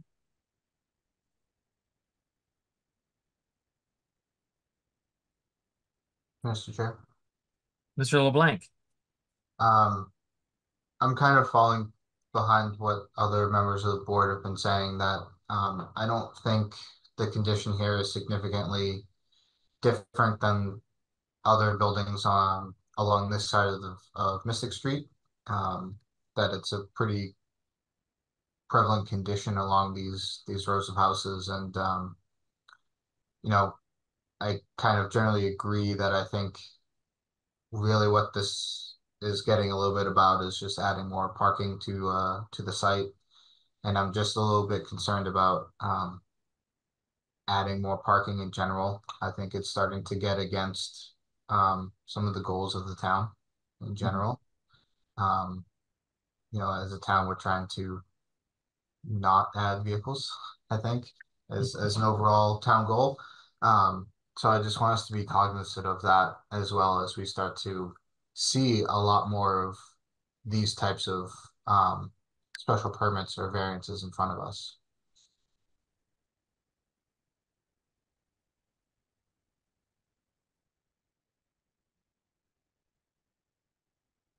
Chairman, I have a question for you. Mr. Hanlon.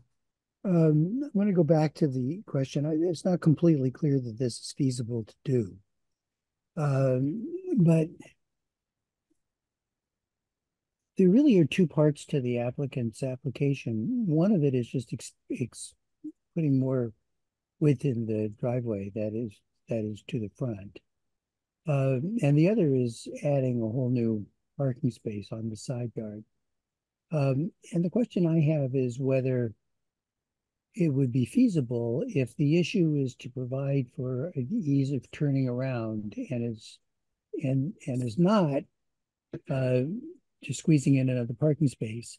Is there enough room there to do that by putting in a turning around? That may require help from us, but at least it would be, in some ways, it would make me feel a little bit happier to know that I'm dealing with a genuine safety situation and being able to facilitate people getting in and out of the site. That seems to me a more compelling issue than getting getting as much parking on the site as you can.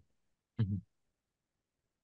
But I don't really know if that works. There's 14.8 feet that's between the existing building and I assume it's the retaining wall. I don't know if there's enough room to put a turnaround in that kind of a space or not. But it would be 35 feet from the opposite side of the driveway. Right. So, I mean, I would think there would be space to do, if you were doing it, if you had a T, you just have the leg of the T going towards the property line so that you pull straight into the drive in front of the garage. And then if you needed to turn around, you could back into that pull out and then pull forward so you're coming out onto Mystic Street driving straight. That would allow for some increase in safety, but would not be, creating additional parking spaces up the side of the house.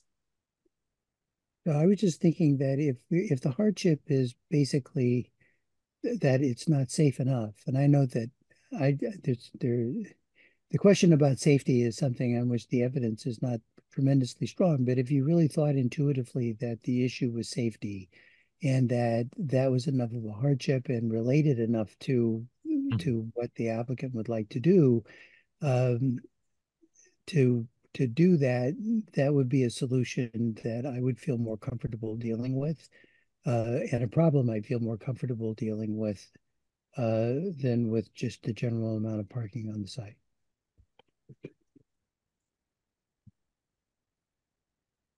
But unfortunately, none of that gets to the question of the first test as to whether or not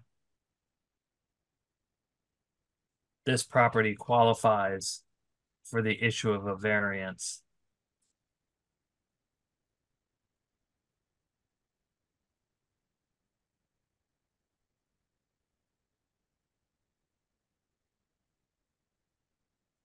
When I drove up and down Mystic today, I stopped by the house today, just don't get the sense that there's something different about this property. Other properties have driveways that have slopes. Some of them are steeper, some of them are not as steep. Some houses are closer, some houses are farther away.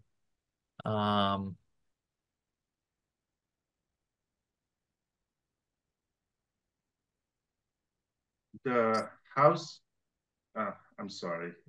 Nope, go right ahead. Yeah. The house next to my house is significantly smaller in size, but they did like the same thing,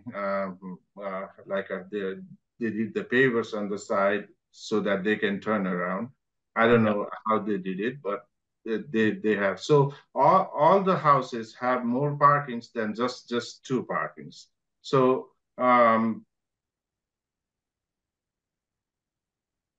just because the size of the house is a little bigger, and it's and the others have more parkings. So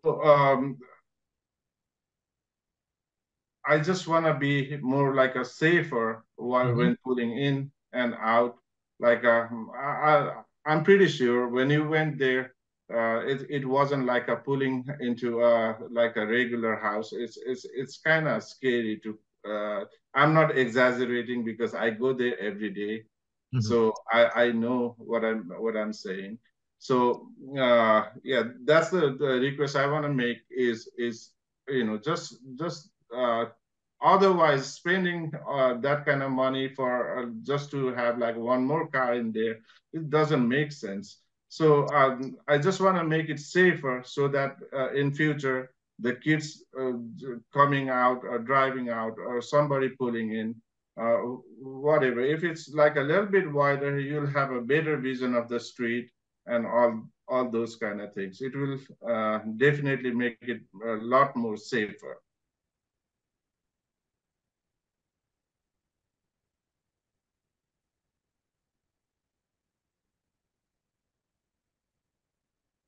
Sort of turn to other members of the board, like the state law doesn't start from that point. The state law starts from there has to be something about the soil condition, shape, or topography of this particular piece of land that does not generally affect the board, the district. So the question back before the board is, does this property meet that criteria? And the potential benefit of the work that is being proposed, unfortunately, doesn't come in until we've gotten past this question.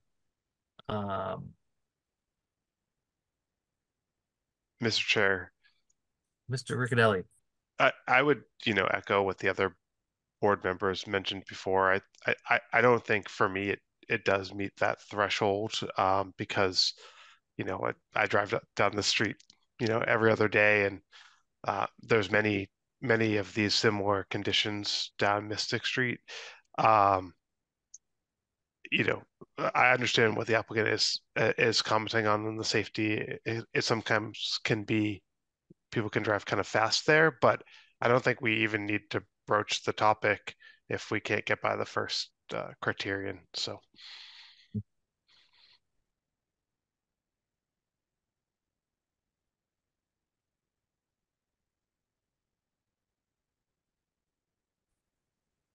All right. So how to proceed at this point? So we could do, so in the past when we have done variance cases, we've done a straw poll on the questions. And so we could do that as well. And if we agree on all four, with a positive result for all four questions, then we can proceed to discussion of conditions for the application. But unless there's an objection from the board, I think we really need to just do a straw poll for how we feel about these four questions and see if we have enough positive votes in order to proceed to a decision on a variance. Or if we don't meet if we don't feel that the project meets the criteria, then we will need to prepare a decision to deny the variance application. Mr. Chairman. Mr. Hanlon? Could I suggest that given the discussion that we've had, we haven't really talked about the third and fourth conditions at all. And we've talked a little bit about the second one, but that only in relationship to the first. And I have the sense that if we take a straw discussion or straw vote or whatever on the first, we'll find that it's dispositive of the whole. And I'd suggest that we do that. And if it's clear that there's not enough support on the board for the notion that it meets the first condition, that we end it there and not spend the rest of the evening dealing with the others when the first one is dispositive. It has to meet that or it can't be granted. Okay. So with that, would do a roll. I guess the best way to do this is a roll call vote of the board, is what we've done in the past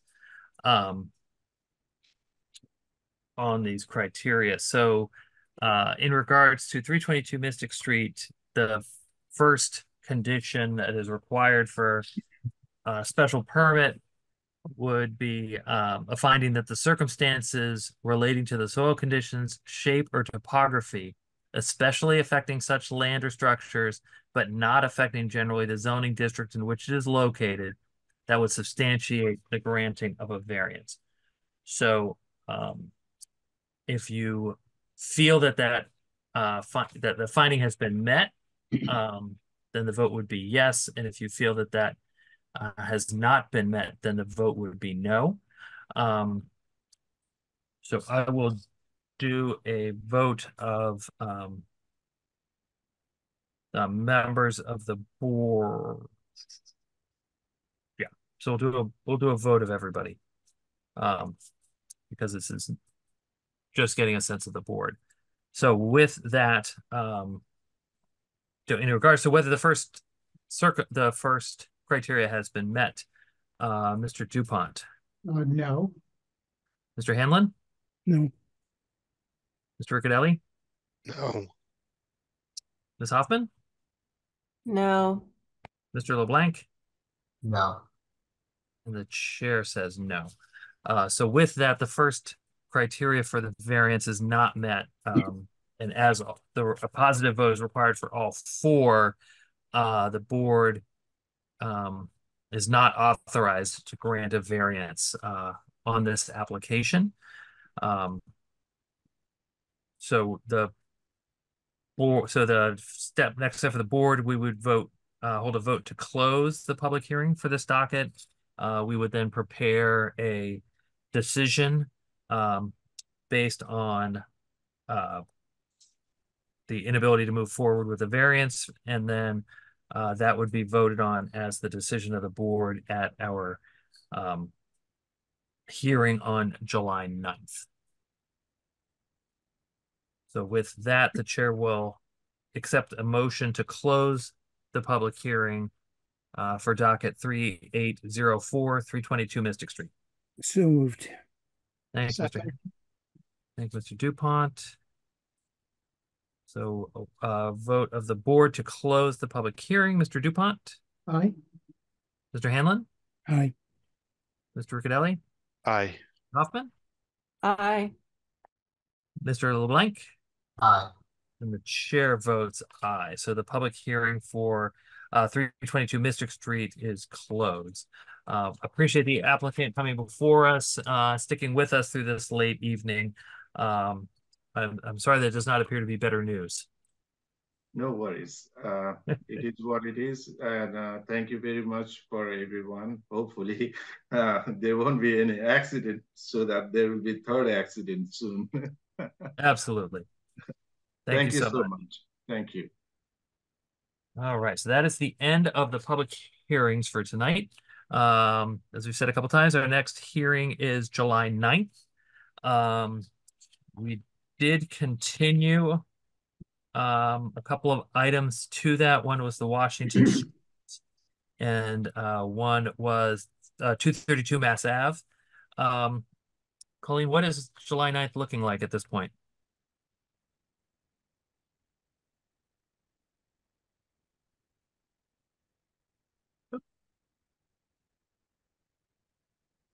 Colleen, still with us?